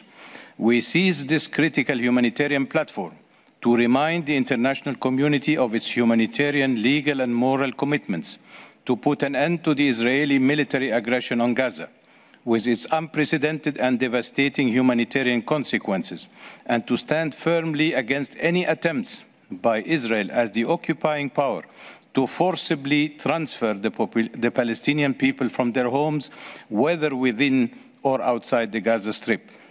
We also call on the UN system and the international community to strengthen its humanitarian emergency response to Gaza, to join the growing call for an immediate and comprehensive ceasefire, and to address the root causes of the ongoing crisis, which is the 75-year of Israeli occupation. The Arab Group also welcomes the efforts of IOM in supporting the humanitarian response to the ongoing crisis in Sudan.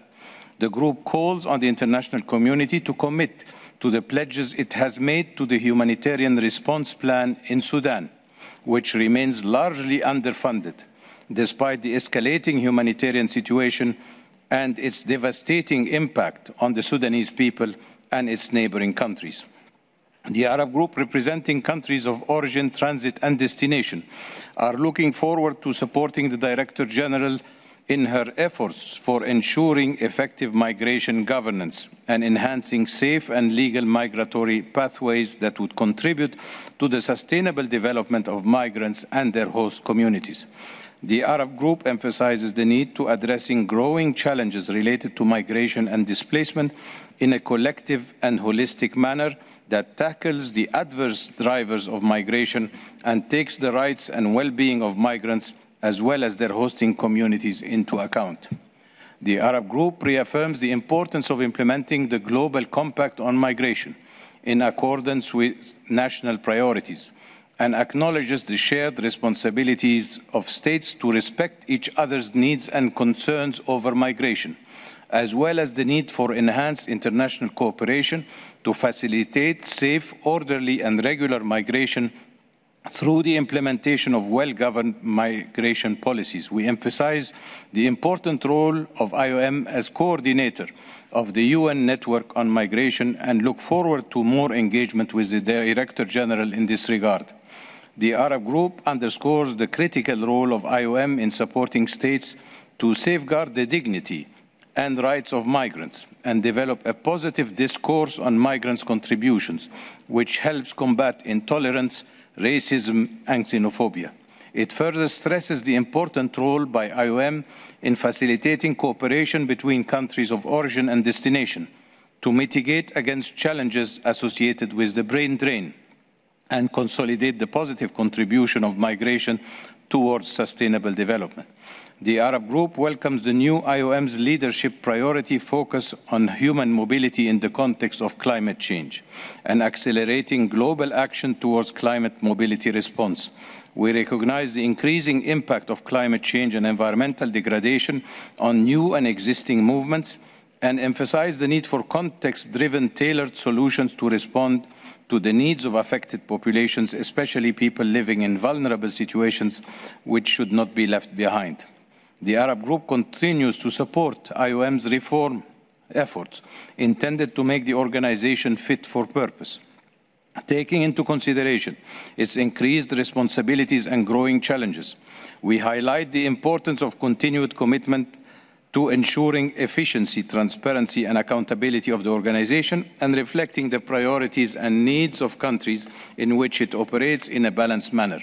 We also welcome the budget reform aimed at finding a solution to the limitations of the dependency on the core funded structure and engaging with non-conventional donors, particularly the private sector, to enhance flexible funding that can support project implementation and overcome challenges pertaining to the increasing gap between humanitarian needs and available funding. The Arab Group also welcomes the DG's commitment to ensuring equitable geographic representation. With the steadily increasing cooperation between members of the Arab region and IOM, the group recalls its request to add Arabic as an official language of the organization in line with UN-wide standards and practices, with the aim of an enhanced regional and geographical representation and a continued engagement with the region's priorities. In closing, the Arab Group reiterates its commitment to extending its support to our dear DG and to IOM to continue its crucial role as the leading organization in the field of migration in the UN system, and pledges to continue to play a constructive role in promoting multilateral efforts towards effective and sustainable migration policies. Shukran, Sayyidat al-Raisa. Thank you very much. And I now give the floor to the distinguished representative of the European Union. You have the floor. Thank you. Chair, first, I would like very much to congratulate you warmly in your new role as Chair of the Bureau. So all the best to you and the Bureau. I'm speaking on behalf of the European Union and its member states. The candidate countries North Macedonia, Montenegro, Serbia, Albania, Ukraine, the Republic of Moldova, and the potential candidate country Georgia align themselves with the statement. Director General, we thank you for your report. The EU and its member states value our partnership with IOM.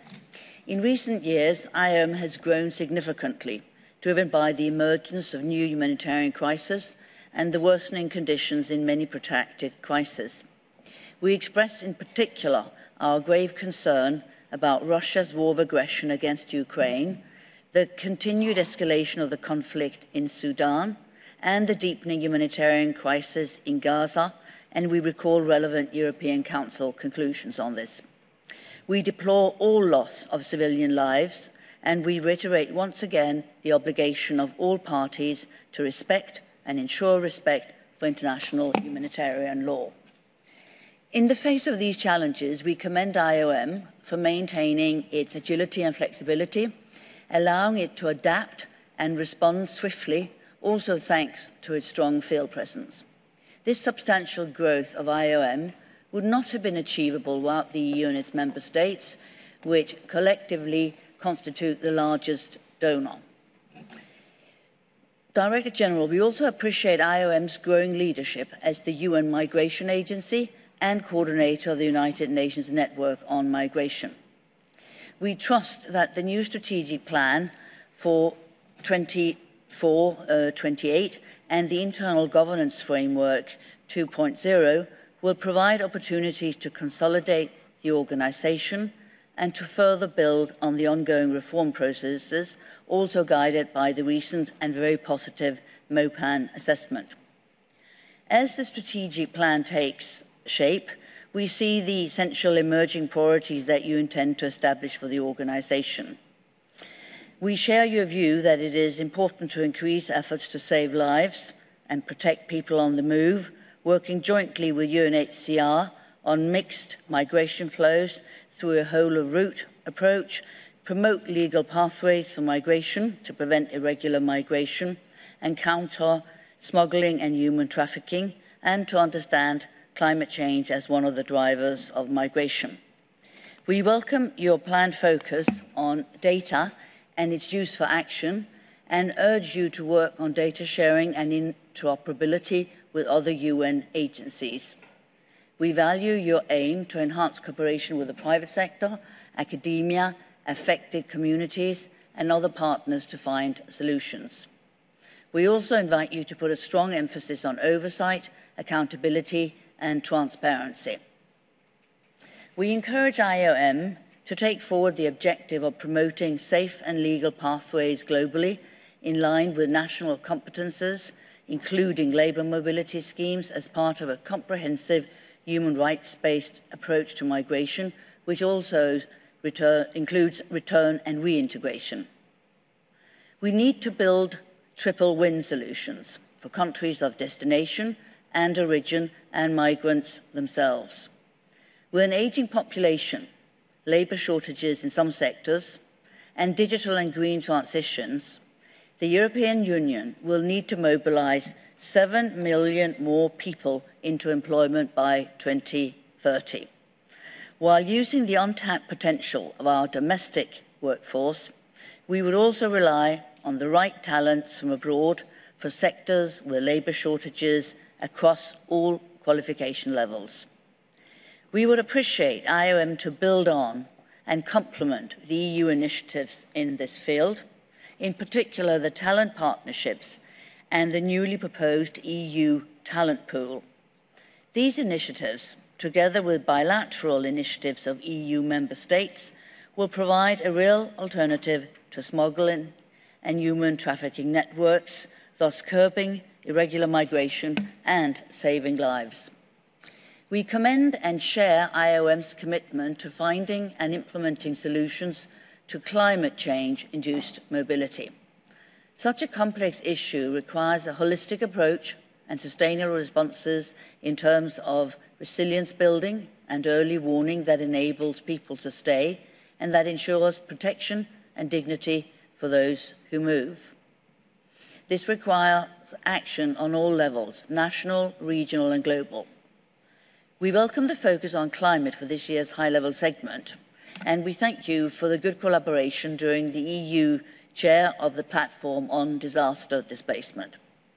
The EU and its member states believe that an additional effort must be made to guarantee a gender-responsive approach to the internal organisation of IOM and the formulation and implementation of projects. We look forward to an updated version of the 2015 Gender Equality Policy, and we appreciate the recent launch of the Gender and Migration Research Policy Action Lab. To conclude, we're looking forward to continuing our valuable and strategic partnership with the IOM. Thank you. Thank you very much, Ambassador. And I now give the floor to the DG for her comments.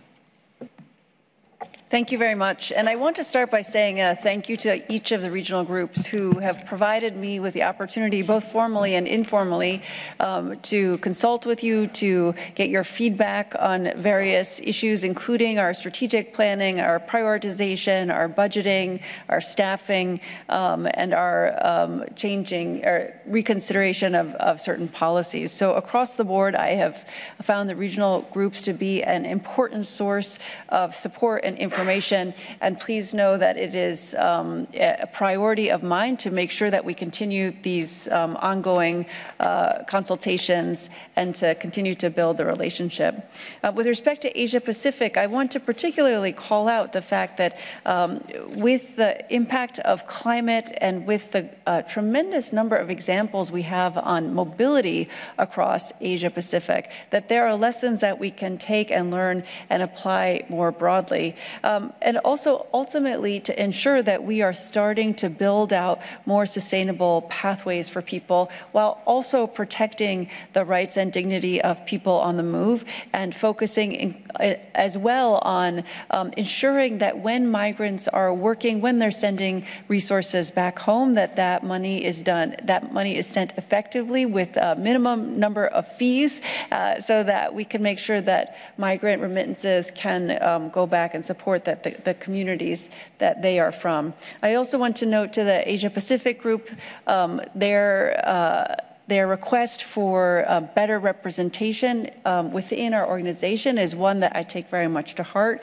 It's for that reason that we have made clear that the language policy, which had an unfortunate unintended consequence of leading to fewer Asian Pacific region nationals being qualified for jobs, was changed so that we no longer have that barrier to inclusion in our workforce, and it is something that we will continue to prioritize across the board.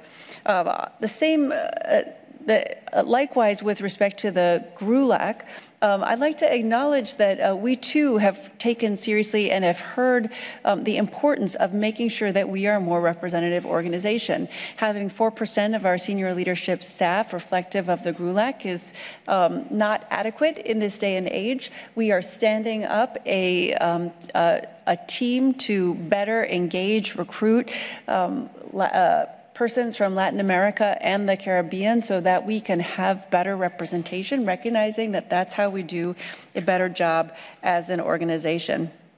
I also want to thank the GRULAC for recognizing the importance of a collective and regional approach to what has been really unprecedented movements across the region, whether it's in the Caribbean, where we're seeing a tremendous number of people who are impacted by climate change, or in the Americas, and recognizing that the number and nationality of persons moving across the Americas at this moment in time is quite complex. I recognize that it's provided significant challenges for some of the communities who have been impacted, but despite those challenges, I want to recognize the countries of the GRULAC for maintaining a hospitable approach to advocating for a more inclusive and rights-based approach to migration, and for ensuring that we are not collectively taking a more punitive narrative approach to the issue of migration. I'd also like to note that we have recently established a regional hub in Barbados to address the particular issues that we are seeing emerging within the Caribbean. Within the African group, I want to say thank you for your tremendous leadership, particularly on addressing the issues of displacement due to conflict, also due to climate change. With the adoption of the historic Kampala Declaration on migration and environment and climate change, we are seeing the seeds of something that will be significant globally, not just in the region itself. And your model in really driving a people-centered approach to the impact of climate change, recognizing that the impact of climate on human mobility is at the center of what will have to be a comprehensive approach, is something that will have wide impact, not just for the communities that are of interest in your continent, but as I've said, everywhere in the world. I'd also like to recognize your particular inclusion of young people, whether it's in the upcoming COP, whether it's in response to building out solutions to conflict or climate-related displacement, as well as the work you've done to advocate for women and inclusion of diaspora communities, work that we want to harness to use in other parts of the world. I'd like to thank the Arab group in particular for your support and recognize that within the Arab group countries, we are seeing a high number of persons who are displaced, of course, as a result of protracted humanitarian crises, but increasingly because of climate impact, particularly if those communities are already facing vulnerabilities as a result of existing or post-conflict.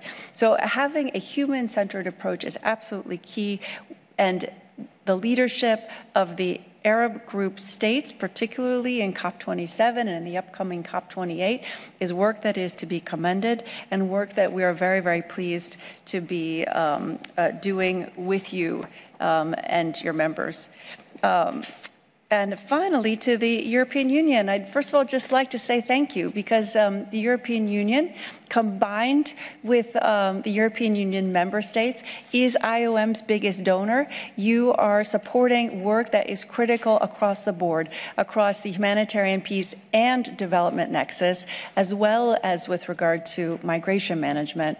Your humanitarian work that you support around the world is critical, whether it is in response to emerging crises or communities that are vulnerable for a host of other reasons. And our work, for example, in Ukraine, where IOM has the largest footprint of any UN agency, is very much with thanks to the European Union and its member states, and it's work that we are very proud to be doing in partnership with you. We take very, very seriously our obligation to use the resources that you're investing in our organization wisely, transparently, and with appropriate controls. And we note that you are experimenting with some really innovative solutions to migration, including through the talent partnerships and the talent pools. And that is work that we within IOM are very, very pleased to support, to advocate, and to make work for all people. So please do count on us. And finally, I will note that our gender policy is only moments away from release. So we very much appreciate the support of the EU on gender inclusion, gender equity, gender parity within our organization. Thanks very much.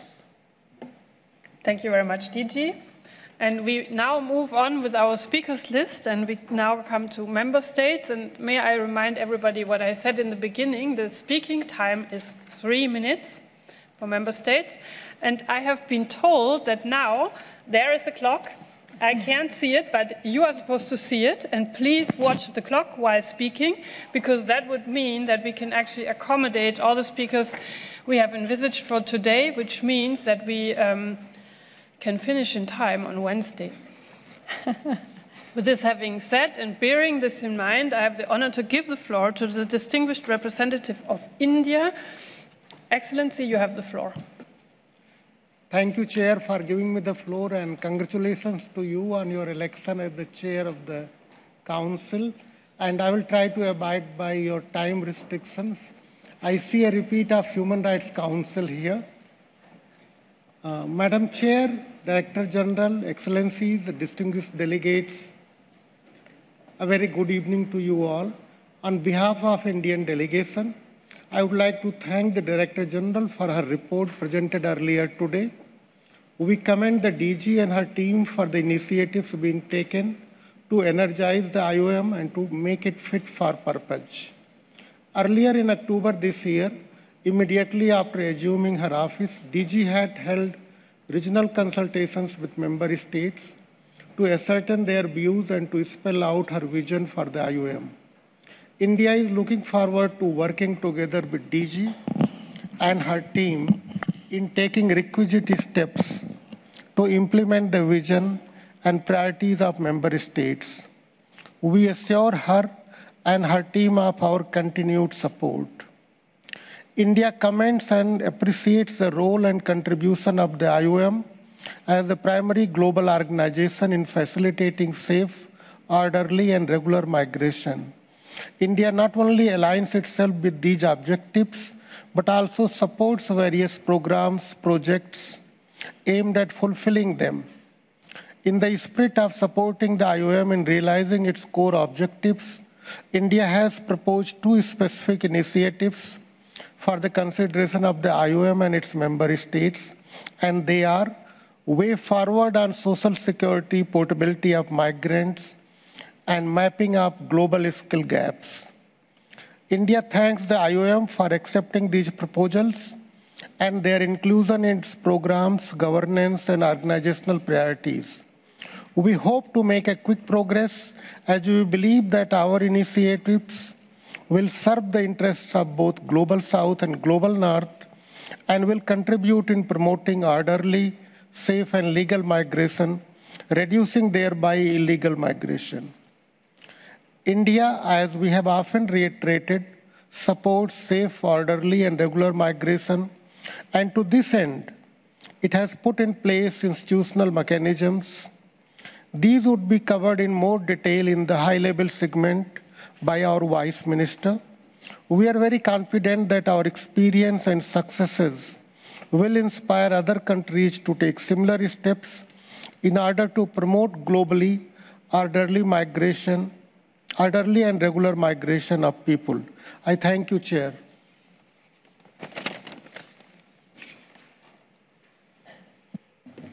Thank you very much, Ambassador. And I now give the floor to the distinguished representative of the Philippines. Ambassador, you have the floor. Thank you, Madam Chair. We would like to extend our warmest congratulations to you on your election. We know we are in your good hands, and please be assured of our full support. I also wish to thank Sierra Leone Ambassador Lansana Giberi for his able leadership this past year. We are, of course, grateful to the Director General for her report. Madam Chair, complex crisis situations around the world continue to trigger the movement of people. The Philippines felt it most deeply in the increasing number of Filipino migrants, over 10 million all over the world, many finding themselves in harm's way. A crisis around the world usually means Filipino migrants are affected, and our government will always be ready to be there to assist them and reunite them with their families back home. These crisis situations place heavy demands on humanitarian organizations, including the IOM, each playing a crucial role in preserving human life and dignity. The Philippines has always recited its trust in IOM and its leadership as they work for the rights and welfare of migrants. Our trust in IOM's leadership also informs our commitment to the IOM Migration Emergency Funding Mechanism, the IOM Development Fund, and the Migration Multi-Partner Trust Fund. And we thank all of you who have contributed to these funds, as we urge others, traditional and non-traditional donors, to also extend support. We stand firmly behind the Director General and her priorities, including institutional reforms, advocating for regular and legal pathways, and continuing to explore the interlinkages between climate change and human mobility.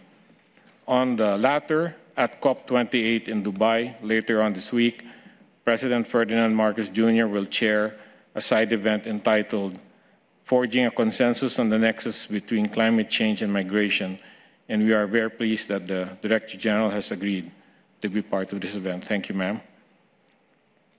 In addition to these priorities, an issue that demands attention is that of misleading narratives on migration, recognized by the GCM as a growing challenge.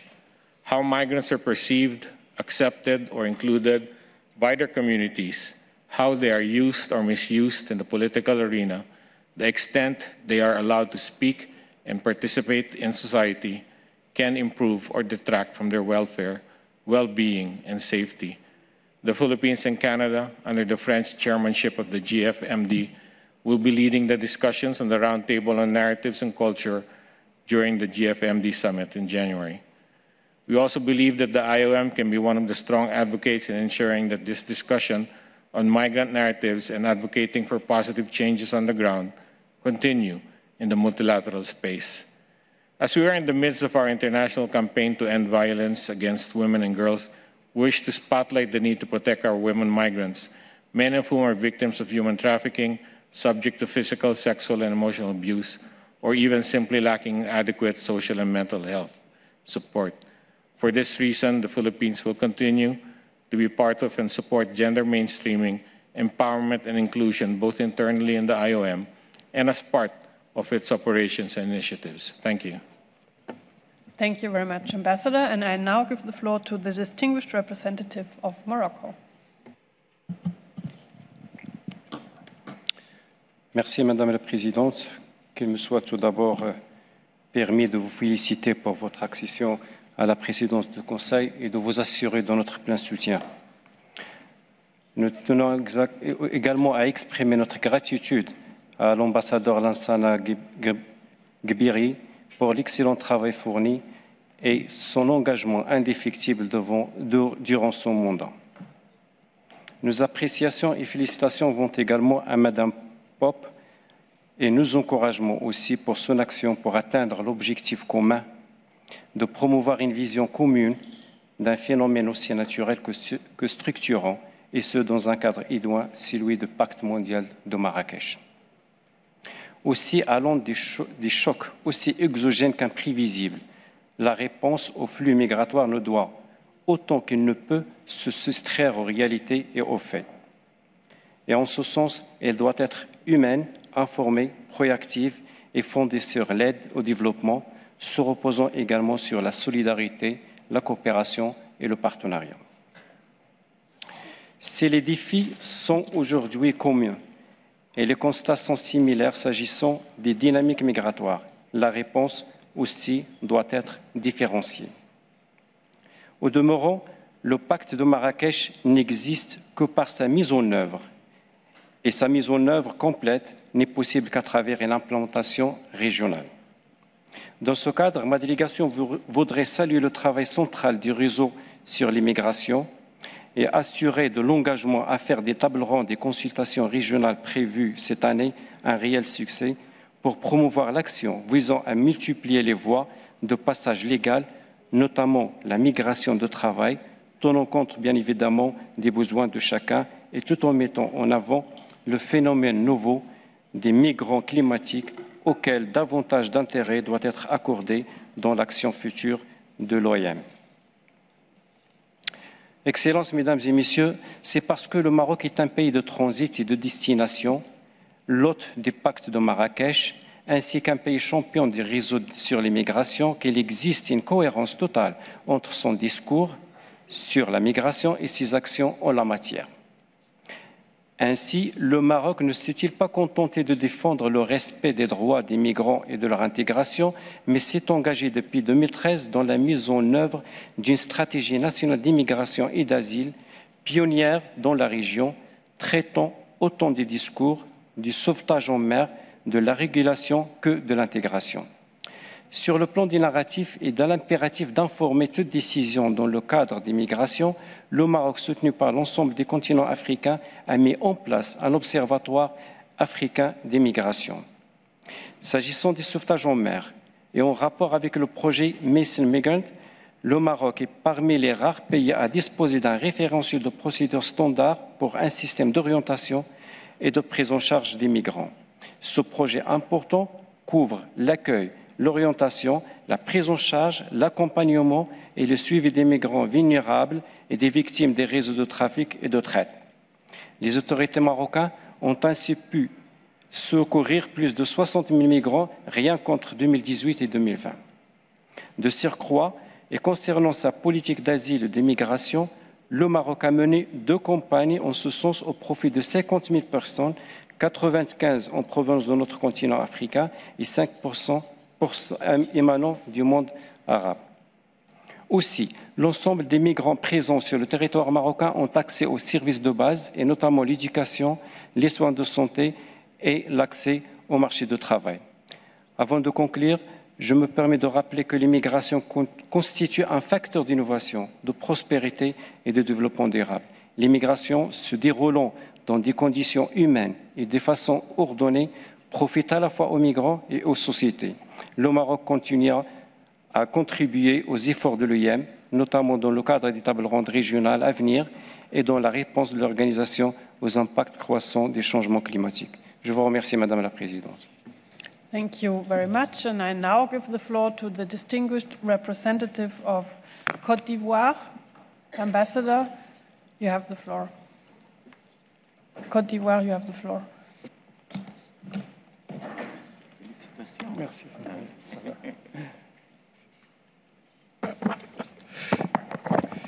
Madame la Présidente, la Côte d'Ivoire souscrit à la déclaration faite par le Rwanda au nom du groupe africain et voudrait vous adresser ses félicitations pour votre élection à la tête du Conseil en vous souhaitant plein succès dans l'accomplissement de votre mandat. Ma délégation voudrait saisir cette occasion pour réitérer ses félicitations à Madame Pope et l'assurer du soutien ainsi que la pleine coopération de la Côte d'Ivoire pour la réussite de sa mission. Aussi, mon pays salue son prédécesseur, M. Antonio Vitorino, et l'ensemble du personnel de l'OIM pour toutes les actions menées en vue d'apporter assistance à tous les migrants à travers le monde. Madame la Présidente, la Côte d'Ivoire remercie la directrice générale pour la présentation de son rapport annuel qui met en évidence la problématique de la mobilité humaine ainsi que les impératifs migratoires actuels. En effet, les flux migratoires ont atteint un nouveau record du fait de crises multiformes qui traversent le monde, notamment les conflits armés, l'instabilité politique, la pauvreté, la crise économique mondiale, l'insécurité alimentaire et la sécheresse exacerbée par l'urgence climatique. Cette situation qui conduit des milliers de personnes dans l'inconnu entraîne une catastrophe humanitaire à l'échelle mondiale et plus particulièrement en Afrique. C'est à juste titre que mon pays salue la tenue de ce débat de haut niveau sur la mobilité humaine et le changement climatique qui nous permettra de conjuguer nos efforts pour mieux planifier, anticiper et faciliter notre réponse aux problèmes migratoires.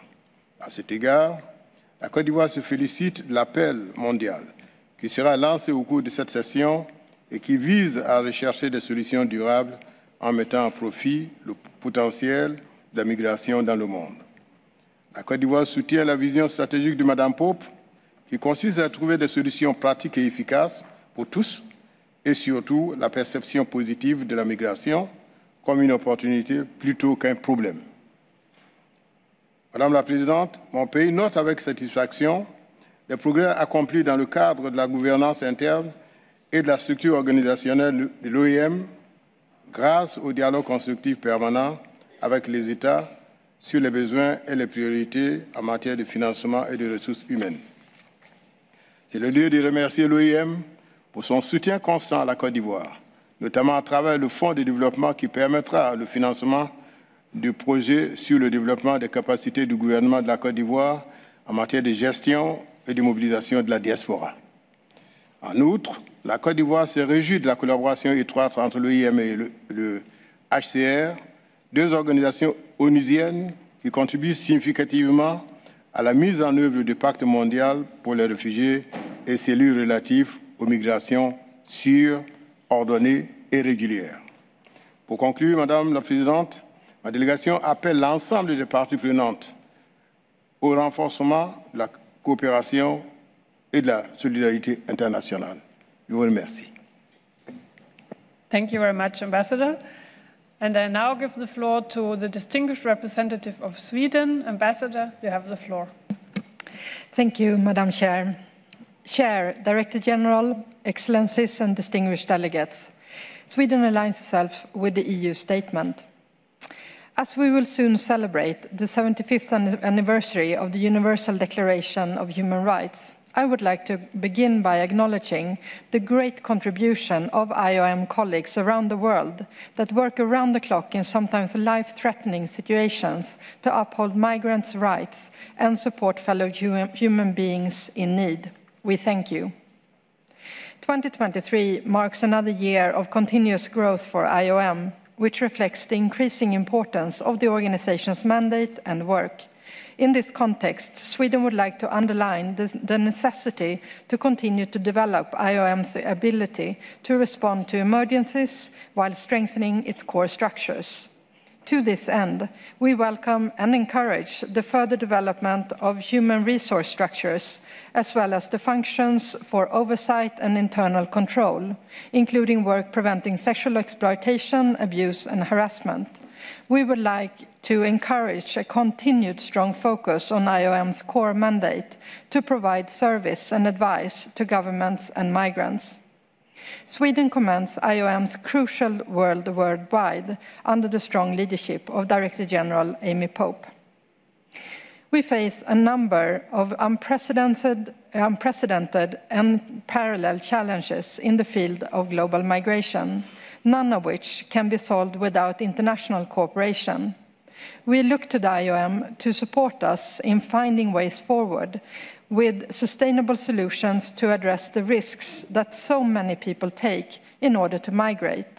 Supporting its members in addressing root causes of irregular migration and forced displacement, including poverty and climate change, must remain central. You can count on Sweden's steadfast support and partnership in all these areas moving ahead. The way forward for international cooperation in the area of migration must entail a comprehensive approach. Rights and obligations must be respected at all stages and by all parties. This includes the international obligation to protect those in need of international protection. It also includes a functioning system for return, readmission, and reintegration that ensures that individuals can be properly returned without undue delay. This is essential for maintaining trust and credibility to the system. Additional efforts need to be made in the area of irregular migration, including combating human trafficking and smuggling, while ensuring adequate response mechanisms for victims. I thank you. Thank you very much. And I now give the floor to the distinguished representative of Australia. Ambassador, you have the floor. Thank you, Madam Chair. Australia aligns itself with the statement of the Asia-Pacific Group. And as instructed, I will dispense with the courtesies and jump straight into focus on one area in which Australia and IOM share a deep strategic alignment. We are excited to see IOM stepping up to support member states make their skills-based labour migration programs more inclusive of people with international protection needs. Working closely with UNHCR, the World Bank and others, we encourage IOM to dream big, to look at major migratory routes, determine what needs to be done to make those routes more accessible for people with international protection needs, and work with the states along those routes to design a project to make it a reality. IOM should support destination states to review their skills-based migration programs to ensure they are accessible for displaced talent. IOM should similarly encourage countries of origin to create permissive environments for displaced talent to emigrate through labour pathways. This might include the provision of travel documents, the grant of exit permits, and the provision of the right of return. This might also include ensuring education and vocational training opportunities are available to equip people to join the global labour market.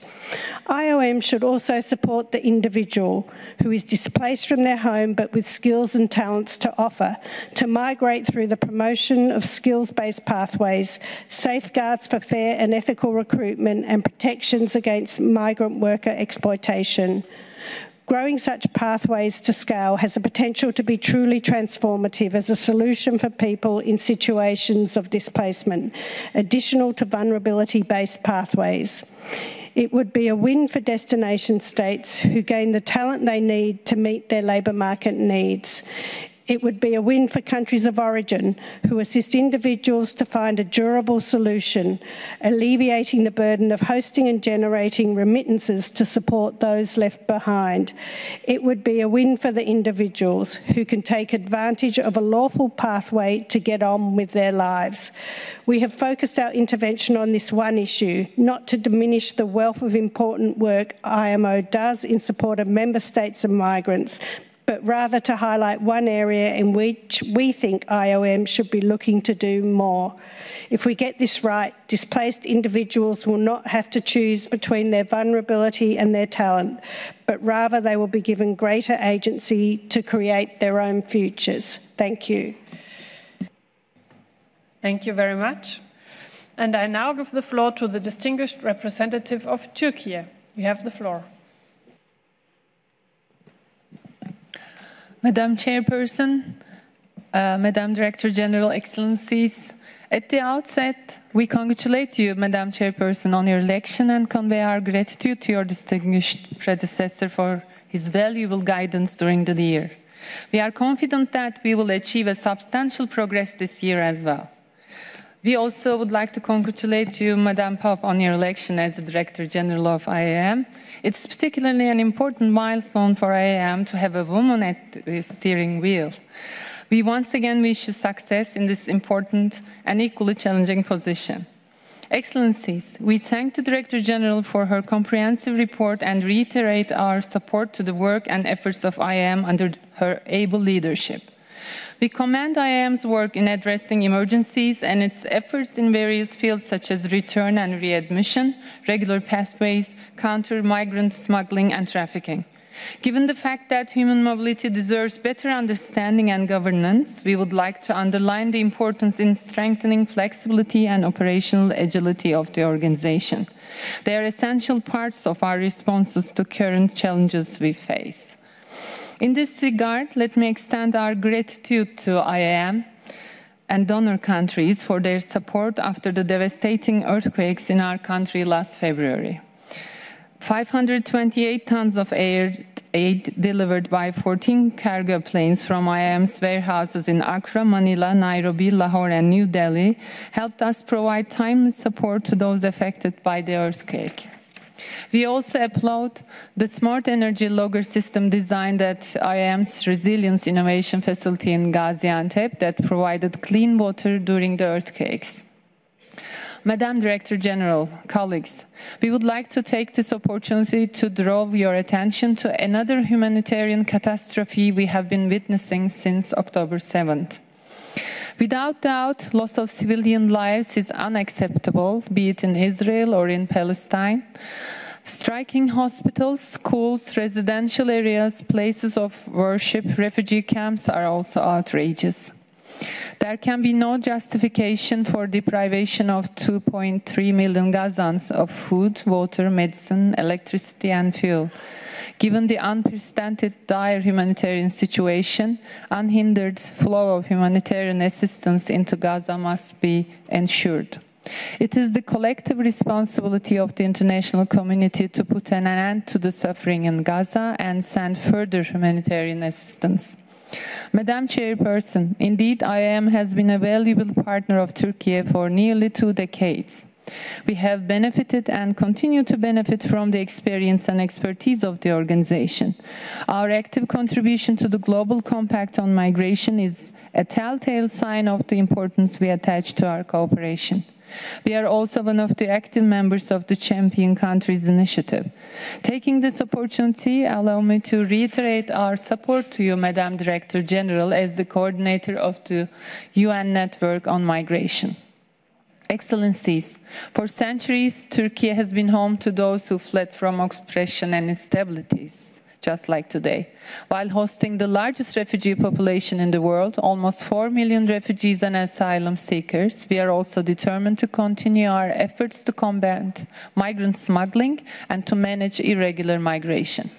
We identified nearly 220,000 irregular migrants and apprehended almost 9,000 migrant smugglers only this year. Today, over 3.2 million Syrians live in our country. There is no doubt that expecting Turkey to shoulder this responsibility alone is neither sustainable nor realistic. We need to work together to find durable solutions for refugees. Focusing more on resettlement and voluntary returns can be significant first steps. We believe that stabilization on the ground is necessary for the voluntary returns of Syrians. Turkey strictly complies with the principle of non-refoulement and no one is forced to return.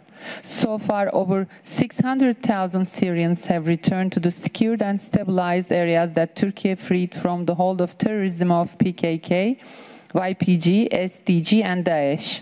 Further joint housing projects will support the voluntary return of nearly 1 million people. Madam Director General, Excellencies, migration is the human story and an integral aspect of our lives.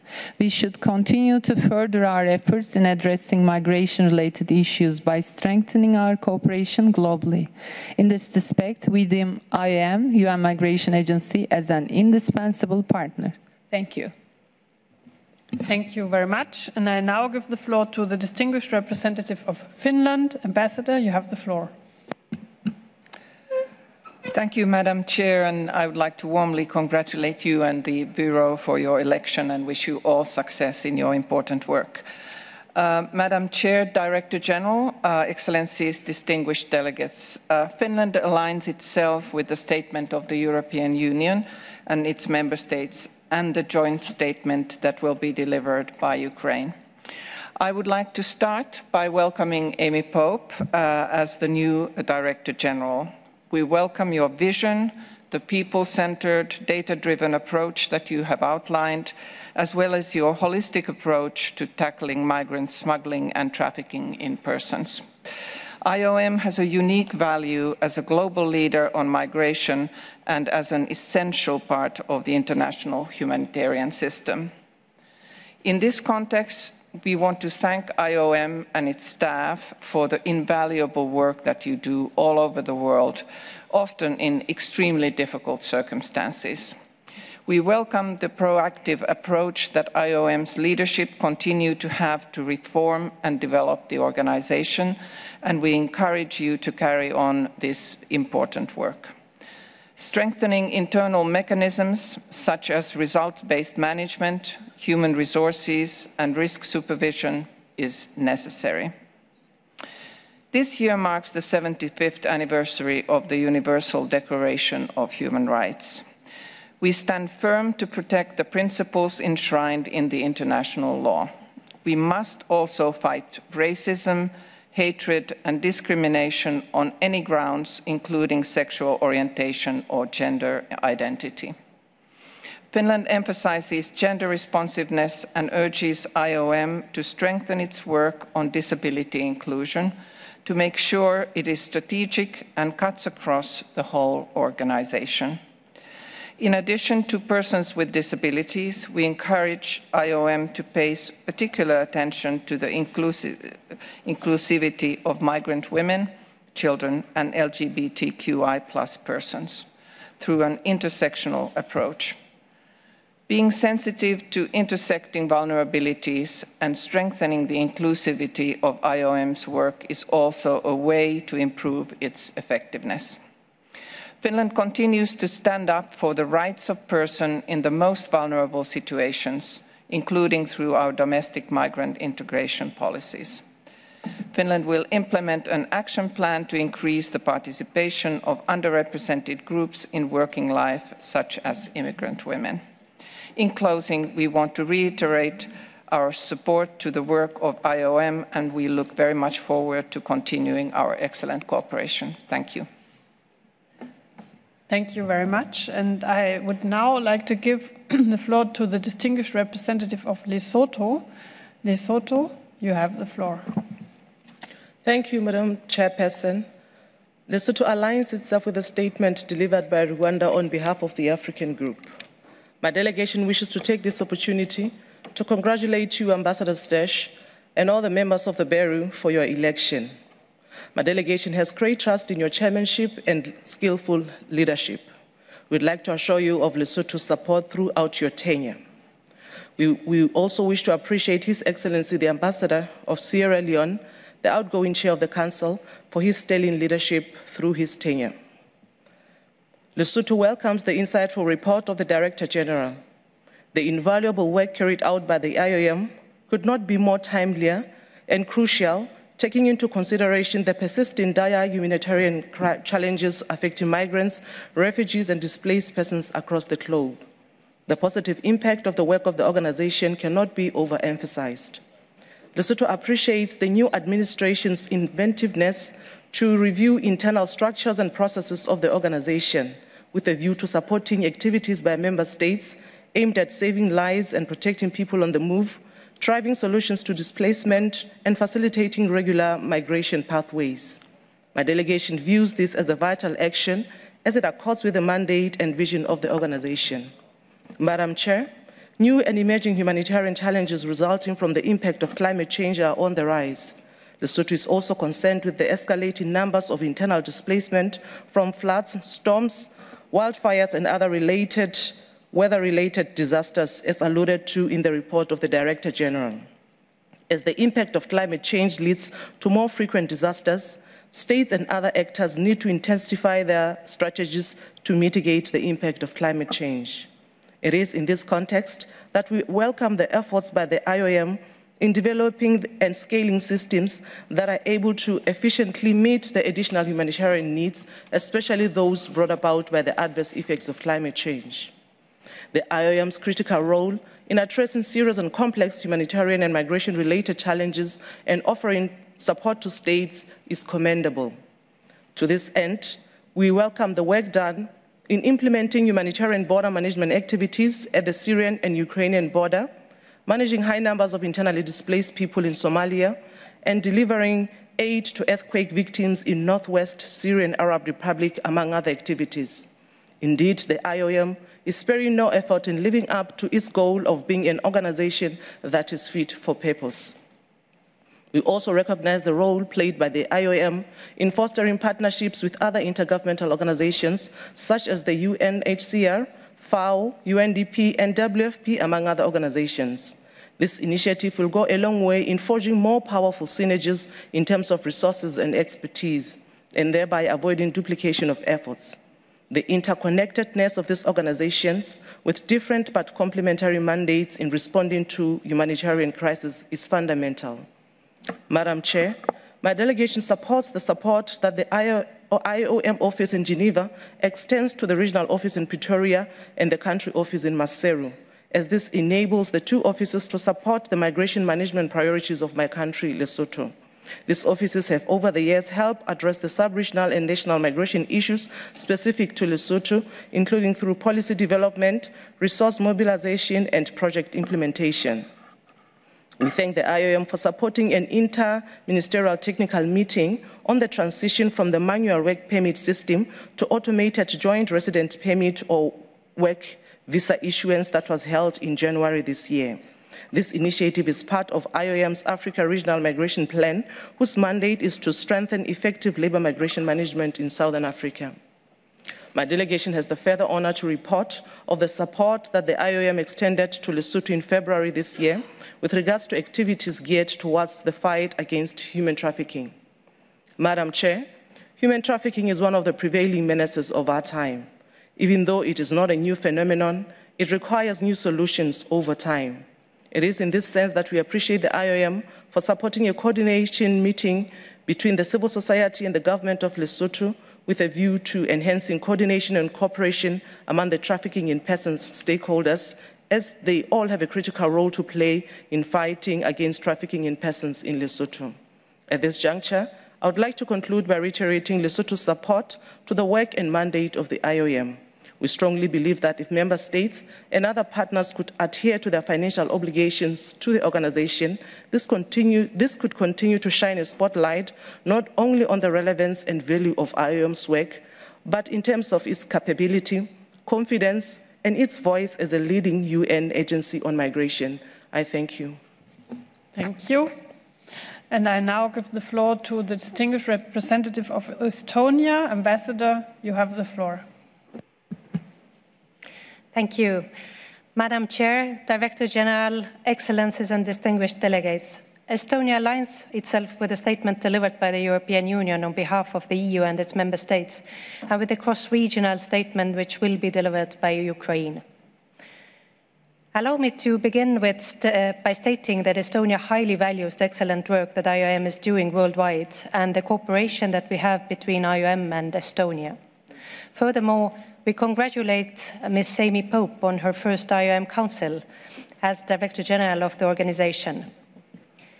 Especially during the times of crisis and hardship, such as we are witnessing today, the role of IOM as a provider of life-saving support to so many cannot be underestimated.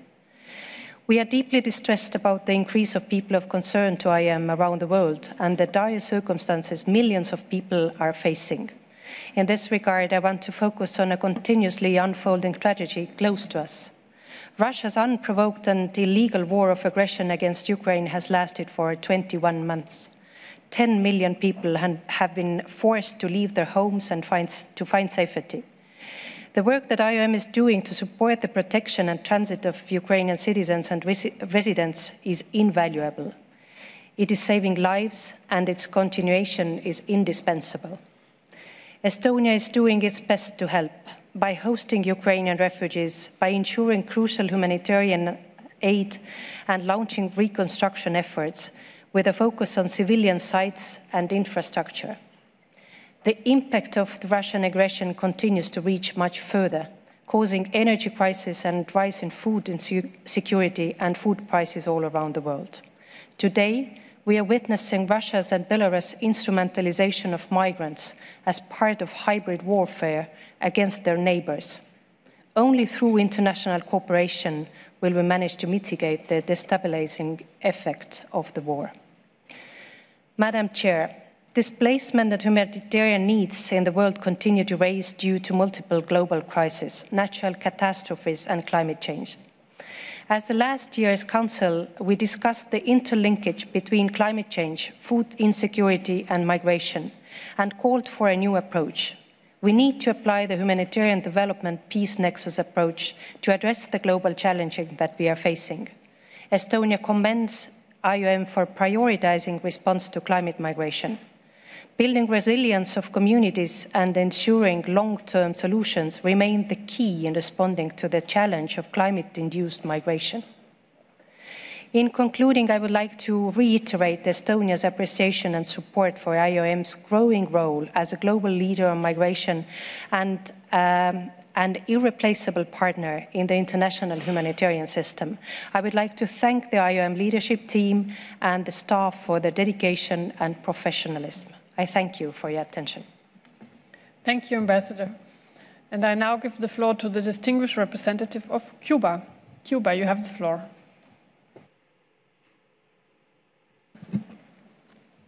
Gracias, señora presidenta. Permítanos iniciar felicitándolas a ambas, usted y la directora general, y trasladándoles nuestro apoyo en su gestión durante este Consejo y también más allá. Cuba agradece la oportunidad de dirigirse a los miembros de la organización en esta coyuntura. Consideramos que la situación en Gaza hoy es de suma preocupación y las prácticas de desplazamiento forzoso de civiles palestinos promovidas por Israel son contrarias a toda norma del derecho internacional. Esperamos que el cese al fuego temporal devenga permanente y que se dé curso a la ayuda humanitaria que tan urgentemente requiere el hermano pueblo palestino. Cada momento de inacción y pasividad costará más vidas de inocentes. En este sentido, quisiéramos agradecer la labor de la organización en facilitar esta ayuda humanitaria. Señora presidenta, la OIM desempeña un papel crucial en abordar los desafíos migratorios en un mundo cada vez más interconectado. La migración, fenómeno de alcance global, demanda de un foro como la OIM para el diálogo y para la cooperación. En este sentido, celebramos los logros alcanzados en la implementación del Pacto Mundial para una migración segura, ordenada y regular. No obstante, enfrentamos retos significativos.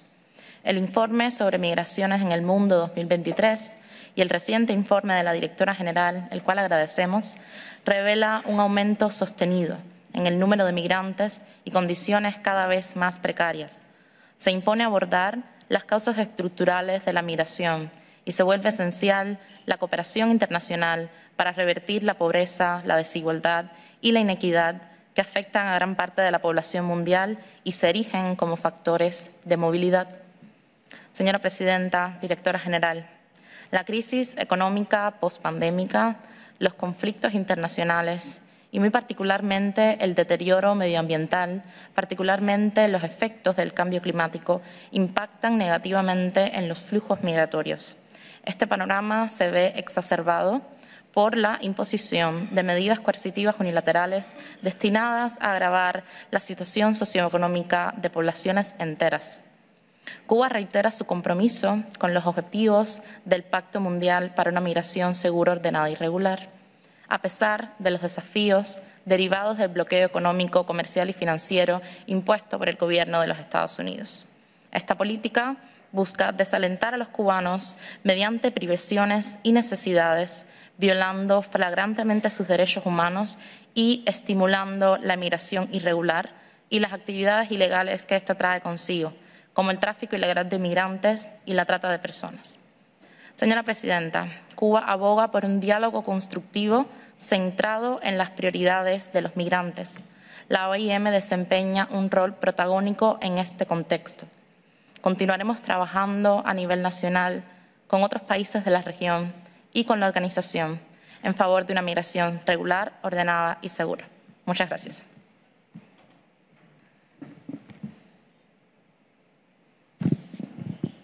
Thank you very much. And I now give the floor to the distinguished representative of Burkina Faso. Merci, Madame la Présidente. Le Burkina Faso s'associe à la déclaration prononcée par le Rwanda au nom du groupe africain et voudrait joindre sa voix à celles qui l'ont précédé pour adresser ses vives félicitations pour votre élection au poste de président du Conseil ainsi que les autres membres du bureau et vous souhaiter plein succès dans l'accomplissement de vos missions.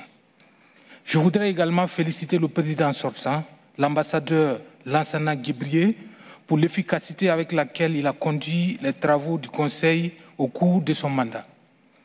À l'endroit de la directrice générale, j'exprime mes vives félicitations pour le leadership dont elle a fait montre dans la direction d'une organisation aux missions aussi grandes que complexes qu'est l'OIM. Le rapport complet qu'elle a présenté sur les activités de l'organisation met en relief les progrès réalisés et les défis qui restent à relever. Ce rapport est un appel pressant à œuvrer davantage pour répondre aux cris de détresse de millions de personnes dans le monde contraintes à migrer vers d'autres horizons. Madame la Présidente, le Burkina Faso, de par sa situation géographique, est une terre d'accueil, de transit et de destination de migrants. Conscient de cette situation, le gouvernement a adopté une stratégie de la migration et un mécanisme de renforcement pour répondre à notre ambition commune de parvenir à des migrations sûres, régulières et ordonnées en vue de l'atteinte des objectifs de développement durable. Mon pays est confronté à une insécurité due au déferlement de groupes armés terroristes qui violent les droits humains élémentaires de population et sapent tous les efforts de développement.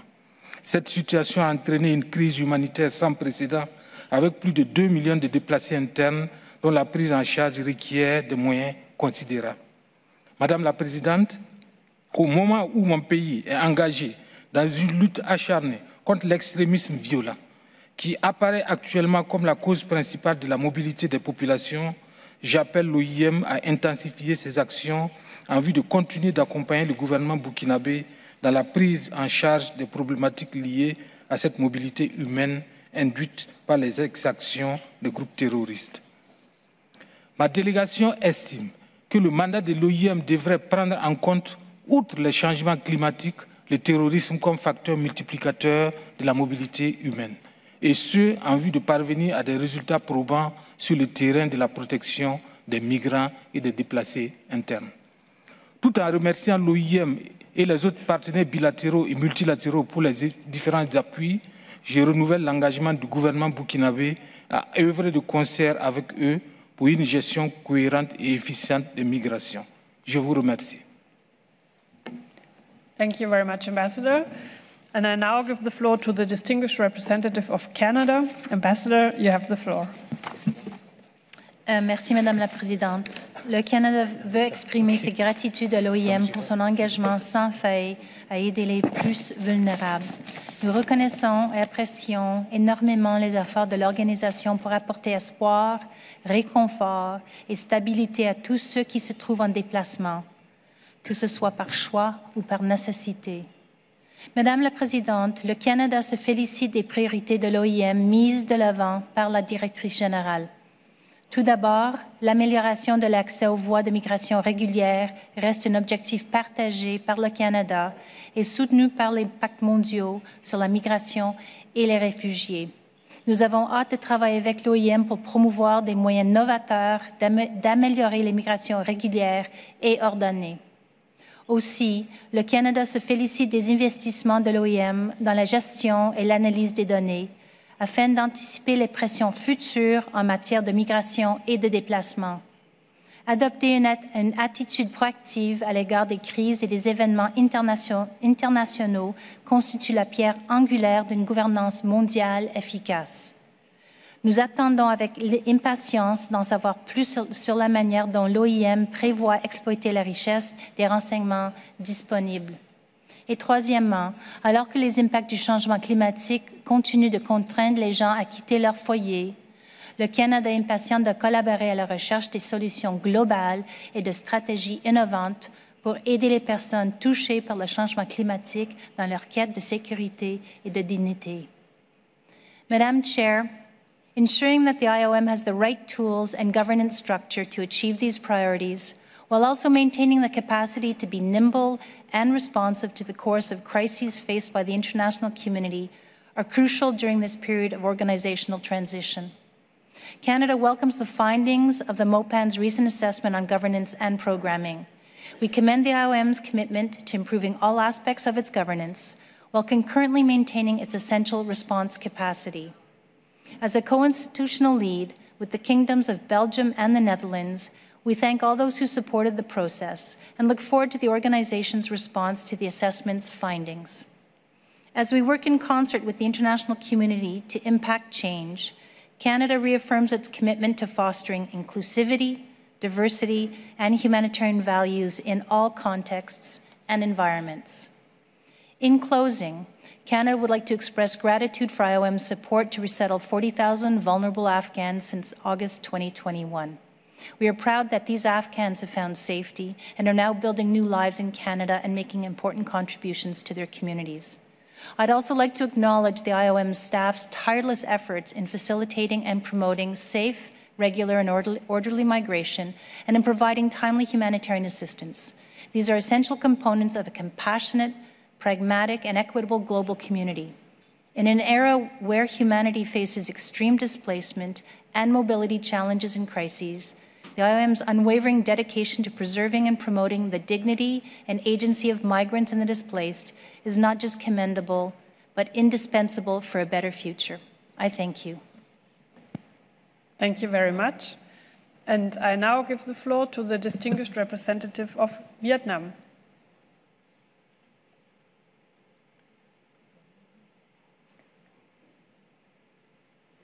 Madam Chair, I would like to join other delegations in warmly congratulating you as the Chair of the Council and newly elected members of the Council Bureau and Her Excellency Amipo on the assumption of the position of the Director General of the IOM. I firmly believe that under the able leadership of the Director General and the Council Bureau, our session will continue to advance the work of the IOM of promoting regular, safe, and orderly migration. Madam Chair, Director General, Vietnam highly appreciates IOM's leading role in addressing migration challenges and strengthening one management of migration to make migration work for all.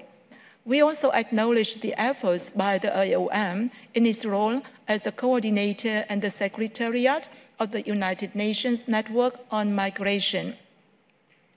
This is the fourth year Vietnam has implemented the Global Compact for Safe, Orderly, and Regular Migration, GCM, with concrete programs under our national plan, as well as concrete plans of relevant ministries and local authorities. Vietnam has also actively participated in the 4-year review of the GCM implementation and is currently preparing for the second midterm review next year. Vietnam thanks the IOM for its invaluable support for our implementation of the GCM with the annual review mechanism jointly established by Vietnam and the IOM. The two sides have also discussed in depth to find solutions and direction to enhance the implementation of the GCM Ocean's goals while taking into account Vietnam's situation. The IOM has also assisted Vietnam in several programs to improve migration management capacity, notably the third edition of the migration profile for the period 2017 to 2022, and the implementation of the Asian Migration Program Framework for the period of 2023-2025. These important support and cooperation have contributed significantly to the realization of the GCM at the national and regional levels, enhanced the role of migration in sustainable development, and promoted the protection of migrants. Madam Chair, Director General, Vietnam shares concerns of challenges of migration, especially the fact that online fraud related to illegal migrant smuggling and human trafficking is becoming an increasingly serious challenge for Vietnam and other countries. For example, in the case of 303 Sri Lankan citizens in distress at sea in our region, many of these people are victims of migrant smuggling. Regarding this case, the IOM, Vietnam, and relevant organizations have coordinated timely and effectively in providing them humanitarian assistance during 2022-2023. Madam Chair, Director General, as we have passed the halfway point in the journey to implement SDGs, including migration-related SDG targets, and we are approaching the second midterm review of the GCM implementation, we would like to propose the following recommendations. First, we should maintain a cooperative and multilateral approach to address migration issues, with the IOM plays the central role in strengthening global migration management based on GCM pillars. Second, we should thoroughly assess and review the challenges to migration that are currently emerging in various regions, including the issues of climate change, as we are discussing in the high-level meeting, to identify priority measures for promoting cooperation to resolve migration challenges in all aspects, especially challenges related to technology and climate change. Third, we should continue to promote the practical implementation of the GCM on global scale. We encourage the IOM to continue to strengthen its role as coordinator, helping to connect and build partnership in implementing the GCM, especially between countries of origin and countries of destination, to create a truly safe migration corridor for the legitimate rights and interests of migrants. Before concluding my statement, I would like to reaffirm Vietnam's full support to the efforts by the IOM and its member states, particularly the efforts of the Director General to improve the IOM's efficiency. We believe the long-term partnership between Vietnam and IOM will continue to thrive in the coming years, and would like to sincerely thank the IOM and its staff, including the IOM mission in Vietnam, for those joint efforts. I thank you, Madam Chair. Thank you, Ambassador. So I have three more speakers on my list. And before concluding today's meeting, I would like to give back the floor, of course, to the DG to comment on your interventions. And with this having said, I now give the floor to the distinguished representative of Armenia. Madam Chairperson, Director General, Excellencies, ladies and gentlemen, we congratulate you, Madam Chairperson, members of the Bureau, on your election. We would also like to extend our heartfelt congratulations to Director General Ms. Amy Pope on her first appearance at the Council in her new capacity. We wish her all the best in her endeavors and would like to assure of our continued support. Armenia continues to benefit from the cooperation with the IOM. In 2022, after major institutional reforms, the Ministry of Internal Affairs was established in Armenia, which also includes the Migration and Citizenship Service. The reforms consolidated all migration-related structures under a single umbrella. The reforms in the course of the last years, Armenia has also largely digitalized migration management. Since 2020, the Armenian government has implemented the large-scale housing programs by providing housing purchase certificates to the refugees forcibly displaced by Azerbaijan in 1988-1992. According to the last census held in the Soviet Union, more than 500,000 Armenians were living in Soviet Azerbaijan. Today, there are none. Moreover, Azerbaijan continues its policy of ethnic cleansing against the Armenians of Nagorno-Karabakh and has forcibly displaced 150,000 Armenians from their ancestral homes through the use of military force in 2020 and 2023. as well as through a 9-month-long inhumane blockade imposed against the population of Nagorno-Karabakh. 2 months ago, the IOM reported from the ground that many of those who sought refuge in Armenia undertook arduous journeys, often walking for days and finding shelter in caves and basements, enduring extremely challenging conditions. There were reports of malnutrition, particularly among the elderly and among children. On November 17, the International Court of Justice adopted a binding order on Azerbaijan to ensure that persons who have left Nagorno-Karabakh and who wish to return are able to do so in a safe, unimpeded, and expeditious manner. Also, a UN human rights expert reported last week from Armenia that he, and I quote, observed the pain and urgent needs of the displaced population and immense efforts by the authorities to address their basic and urgent needs, end of quote. However, the humanitarian crisis of this magnitude certainly requires comprehensive international assistance.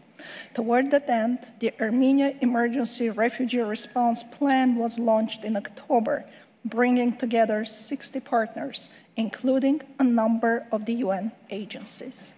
We once again appeal to and count on the international support in this regard. Thank you.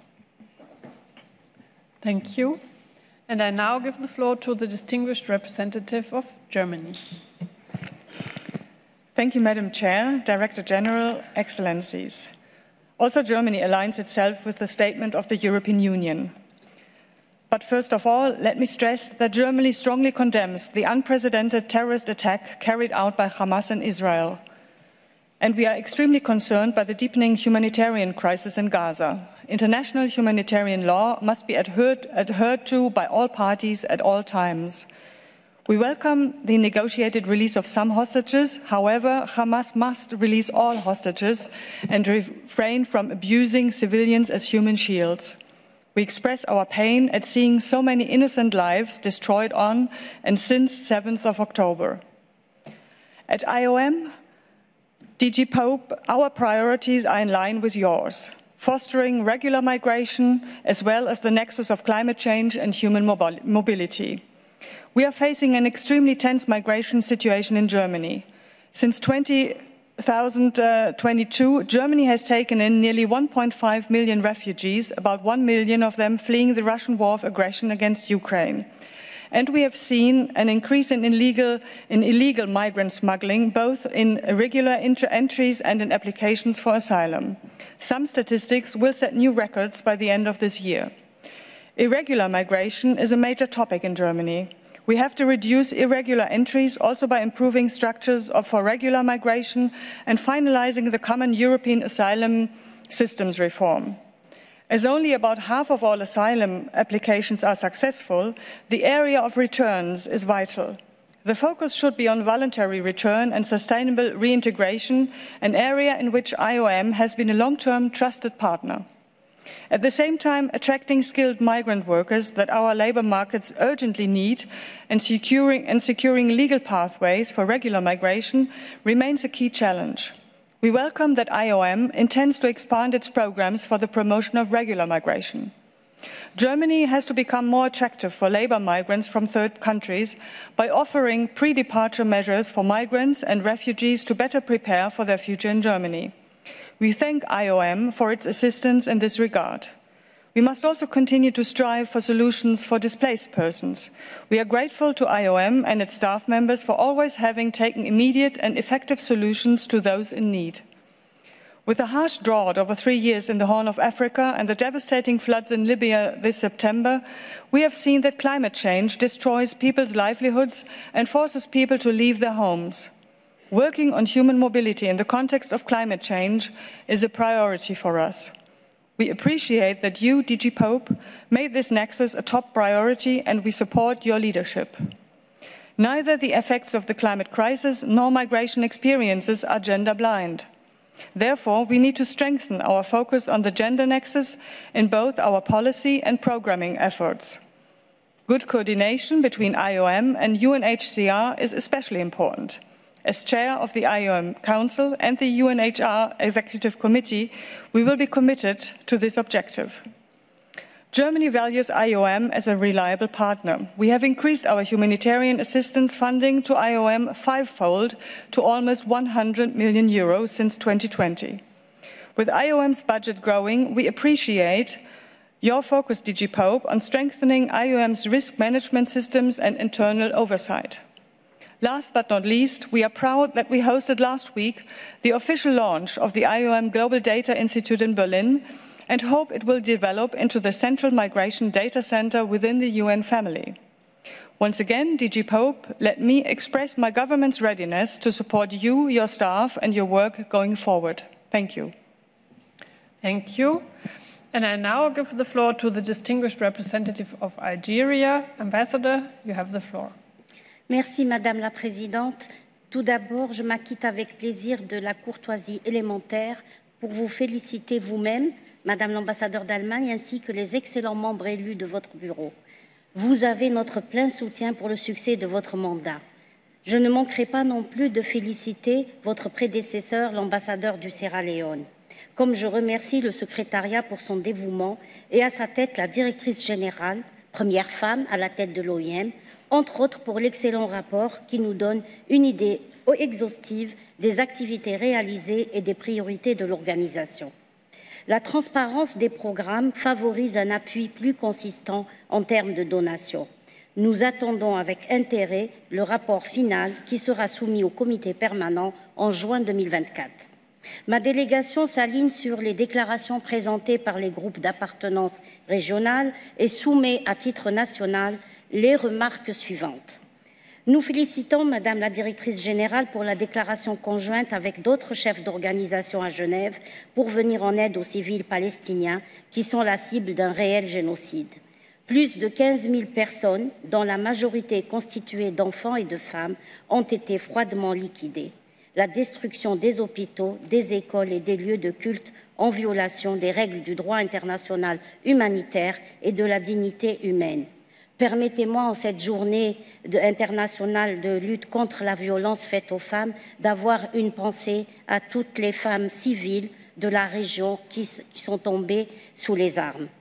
Madame la Présidente, compte tenu de sa position de carrefour géographique pour être à la fois au cœur du Maghreb et aux frontières extérieures de la CEDEAO et à celles de l'Union européenne, mon pays fait face à des flux migratoires importants causés par l'instabilité politique, la pauvreté et les changements climatiques dans plusieurs pays voisins et au-delà.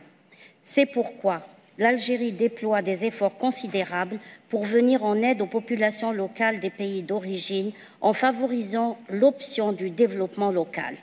C'est ainsi qu'il y a de nombreux projets de coopération, notamment la réalisation de forages pour rendre l'eau accessible, des écoles et des structures de soins médicaux. L'Algérie, en étroite collaboration avec les pays d'origine, consent également des efforts financiers considérables pour mener une grande campagne multidimensionnelle pour lutter contre les trafics et les passeurs. Mon pays, qui plaide pour une approche qui respecte le droit international, les lois nationales et surtout la dignité humaine, lance l'appel au partage des responsabilités et des engagements de toute la communauté internationale. Les effets des changements climatiques deviennent une réalité de nos jours en Algérie aussi. Les incendies, les inondations, la désertification sont devenus des risques et menaces permanentes. C'est pourquoi la mobilité humaine cherche, si j'ose dire, à s'acclimater. L'appui de l'OIM et des autres partenaires est crucial à cet égard. Il faudrait, à notre avis, que l'OIM soit le point focal pour le suivi des politiques et programmes et autres mesures préconisées par les déclarations adoptées ici ou là. Et j'ai en tête la COP28 qui se profile à l'horizon. L'idée de la mobilité humaine constitue peut-être l'une des pistes à envisager pour assurer une meilleure gestion des flux migratoires. Cependant, mon pays considère que cette initiative ne réglera pas le problème dans sa globalité et pourrait même accentuer l'état de pauvreté des pays d'origine de migrants en les privant de leur capacité nationale. Mon pays contribue à la gouvernance mondiale de la migration, notamment pour lutter contre le trafic des migrants, la traite des personnes, le terrorisme, le racisme et le discours haineux. L'Algérie, loin de toute agitation médiatique, a beaucoup avancé dans ces domaines, en partenariat avec les différentes structures concernées. Pour conclure, Madame la Présidente, permettez-moi de souligner l'importance de distinguer les différences entre les situations de migrants, de réfugiés et de personnes déplacées. Les causes, les aspirations et les solutions sont différentes. Mon pays insiste sur la nécessité d'un traitement adéquat et en parfait respect de la légalité internationale en vue d'assurer la meilleure prise en charge possible dans le strict respect du mandat de chaque organisation internationale et en étroite collaboration avec les pays concernés. Merci beaucoup pour votre aimable attention. Thank you very much, Ambassador. And as promised, the last word for today goes to the DG, and thank you very much to our interpreters for your patience. DG, you have the floor. Thank you very much to all of our member states who have engaged thoughtfully in providing feedback as you reflect on both the work that we do in your countries and around the world, as well as my statement summarizing that work. I don't have time to reply to every member state, but I want to address a couple of key themes that I heard emerge from your comments. First and foremost, it's to recognize the work of the champions of the Global Compact for Safe, Orderly, and Regular Migration, and address the ways in which countries are identifying innovative approaches, new policies, taking stock of what's working and adjusting what's not working in addressing every single objective that is included in the Global Compact for migration. I want to reassure all of our member states that those objectives remain critical to our work, both as IOM, but also in my role as the coordinator for the network on migration and in our engagement with our partner agencies in the UN system, but also in taking a very firm and inclusive approach that recognizes the impact of civil society, of diaspora, of other community groups that will enable us to achieve a much more comprehensive 360-degree approach to migration. I also want to recognize those governments who are not yet champions, but nonetheless are continuing to be advocates for a much more inclusive approach. If you don't mind, if I call out a couple that have done some really interesting work, of course, the Philippines, Morocco, and India have all played a key role. Turkey, which is advocating for more pathways to address some of the issues, even as it has played host to many, many migrants and refugees from around the world.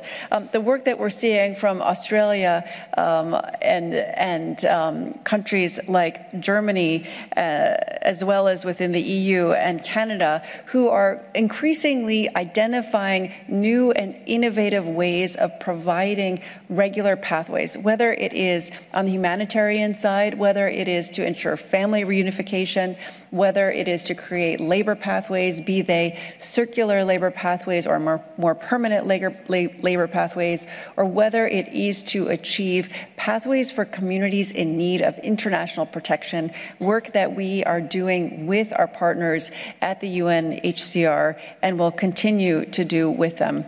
We recognize, of course, that the first and foremost, the most durable pathway that now exists is refugee status. And so I want to reiterate a commitment that I have made to many of you in previous encounters, which is that we will work closely with our sister agency because we see there is a continuum of movement. We want to make sure that even as we establish these new pathways for people who are on the move, that we don't take away the existing pathways that may exist for persons who are eligible for refugee protections.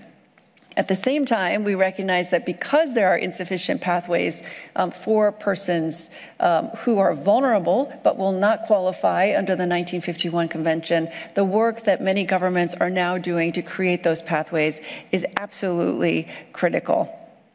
I also want to recognize what I've heard from many of you is the importance of addressing the impact of climate change on human mobility and approaching the issue from a comprehensive, people-centered, data-driven angle.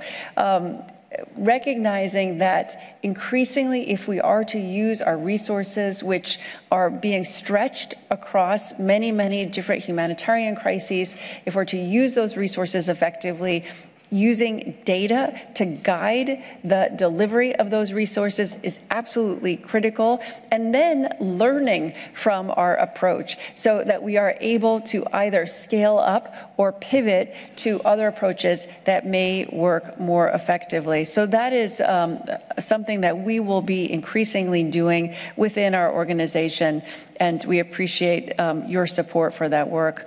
I also want to say a particular thank you to those countries who, by virtue of their geography, are facing additional pressures from migration and flows of people, whether it's internally within their countries or across borders. And I'd like to note again that this is particularly in the face of insecurity, of instability, of concerns about extremism, and concerns about human trafficking. The work that we do to support your governments, the work that collectively the international communities put in place to support those governments and those communities who are hosting large numbers of migrants is actually work that is relevant for the global community as a whole. Providing the capacity for a neighboring country to host migrants actually creates a stabilizing effect across regions. So I want to recognize that if you are one of these countries that is hosting a large number of migrants or who is facing the impacts of insecurity, whether it is Cote d'Ivoire or Burkina Faso, that it is critical that we as a global community build out programs in support of countries so that we build more stability regionally. I'd finally like to recognize, again, that there's a lot of innovation that is happening here, and this innovation is absolutely critical. It won't all necessarily have the impact that we hope, but it's critical that we stop continuing to do exactly the same thing we've done decade after decade after decade if we hope to see some real meaningful change. So I encourage, and I'm heartened to hear this support for a cooperative, multilateral, inclusive approach, an approach that brings in women, an approach that brings in young people, an approach that brings in persons from the LGBTQI community, an approach that recognizes the vulnerabilities of certain communities, but also recognizes the strength of including those communities as we build out solutions. And I'd also like to acknowledge that I've heard loud and clear the mandate that we as an international organization with an increasing amount of resources to support increasing numbers of people on the move must do so with a highest amount of transparency, the highest amount of oversight and compliance, while not compromising our ability to be agile and responsive. So we do look to you for your support, whether it is financial, whether it is in terms of best practices, whether it is in terms of building partnerships with the private sector, so that we can do that effectively and to a standard that meets your expectations, but more importantly, allows us to deliver the best services, the best support to the communities who are most in need. I'd finally like to conclude by saying that that's what this is all about.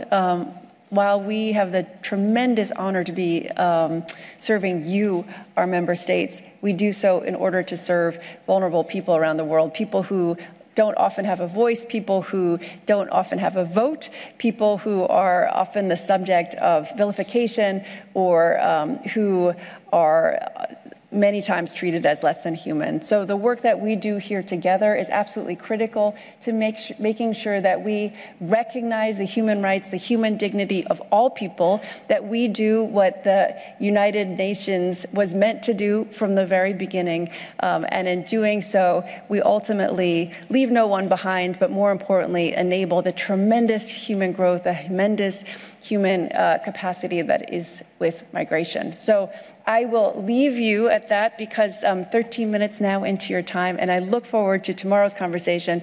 Please join. It's a high-level meeting. We have some really good engagement, and from my own personal point of view, we have a really tremendous global goodwill ambassador that we will introduce to you tomorrow in tomorrow's morning session. Suspense. Thank you very much, DG. Thank you very much, everybody. This afternoon's meeting is now coming to an end, and this general debate will continue on Wednesday morning. Tomorrow morning, as stated, we will start at 10 a.m. and we will start with agenda item 11, which is the high-level segment focused on climate impact on human mobility, a global call for solution. And with this, we are at the end of today's session, meeting, however you want to call it. I wish you a wonderful evening. See you tomorrow.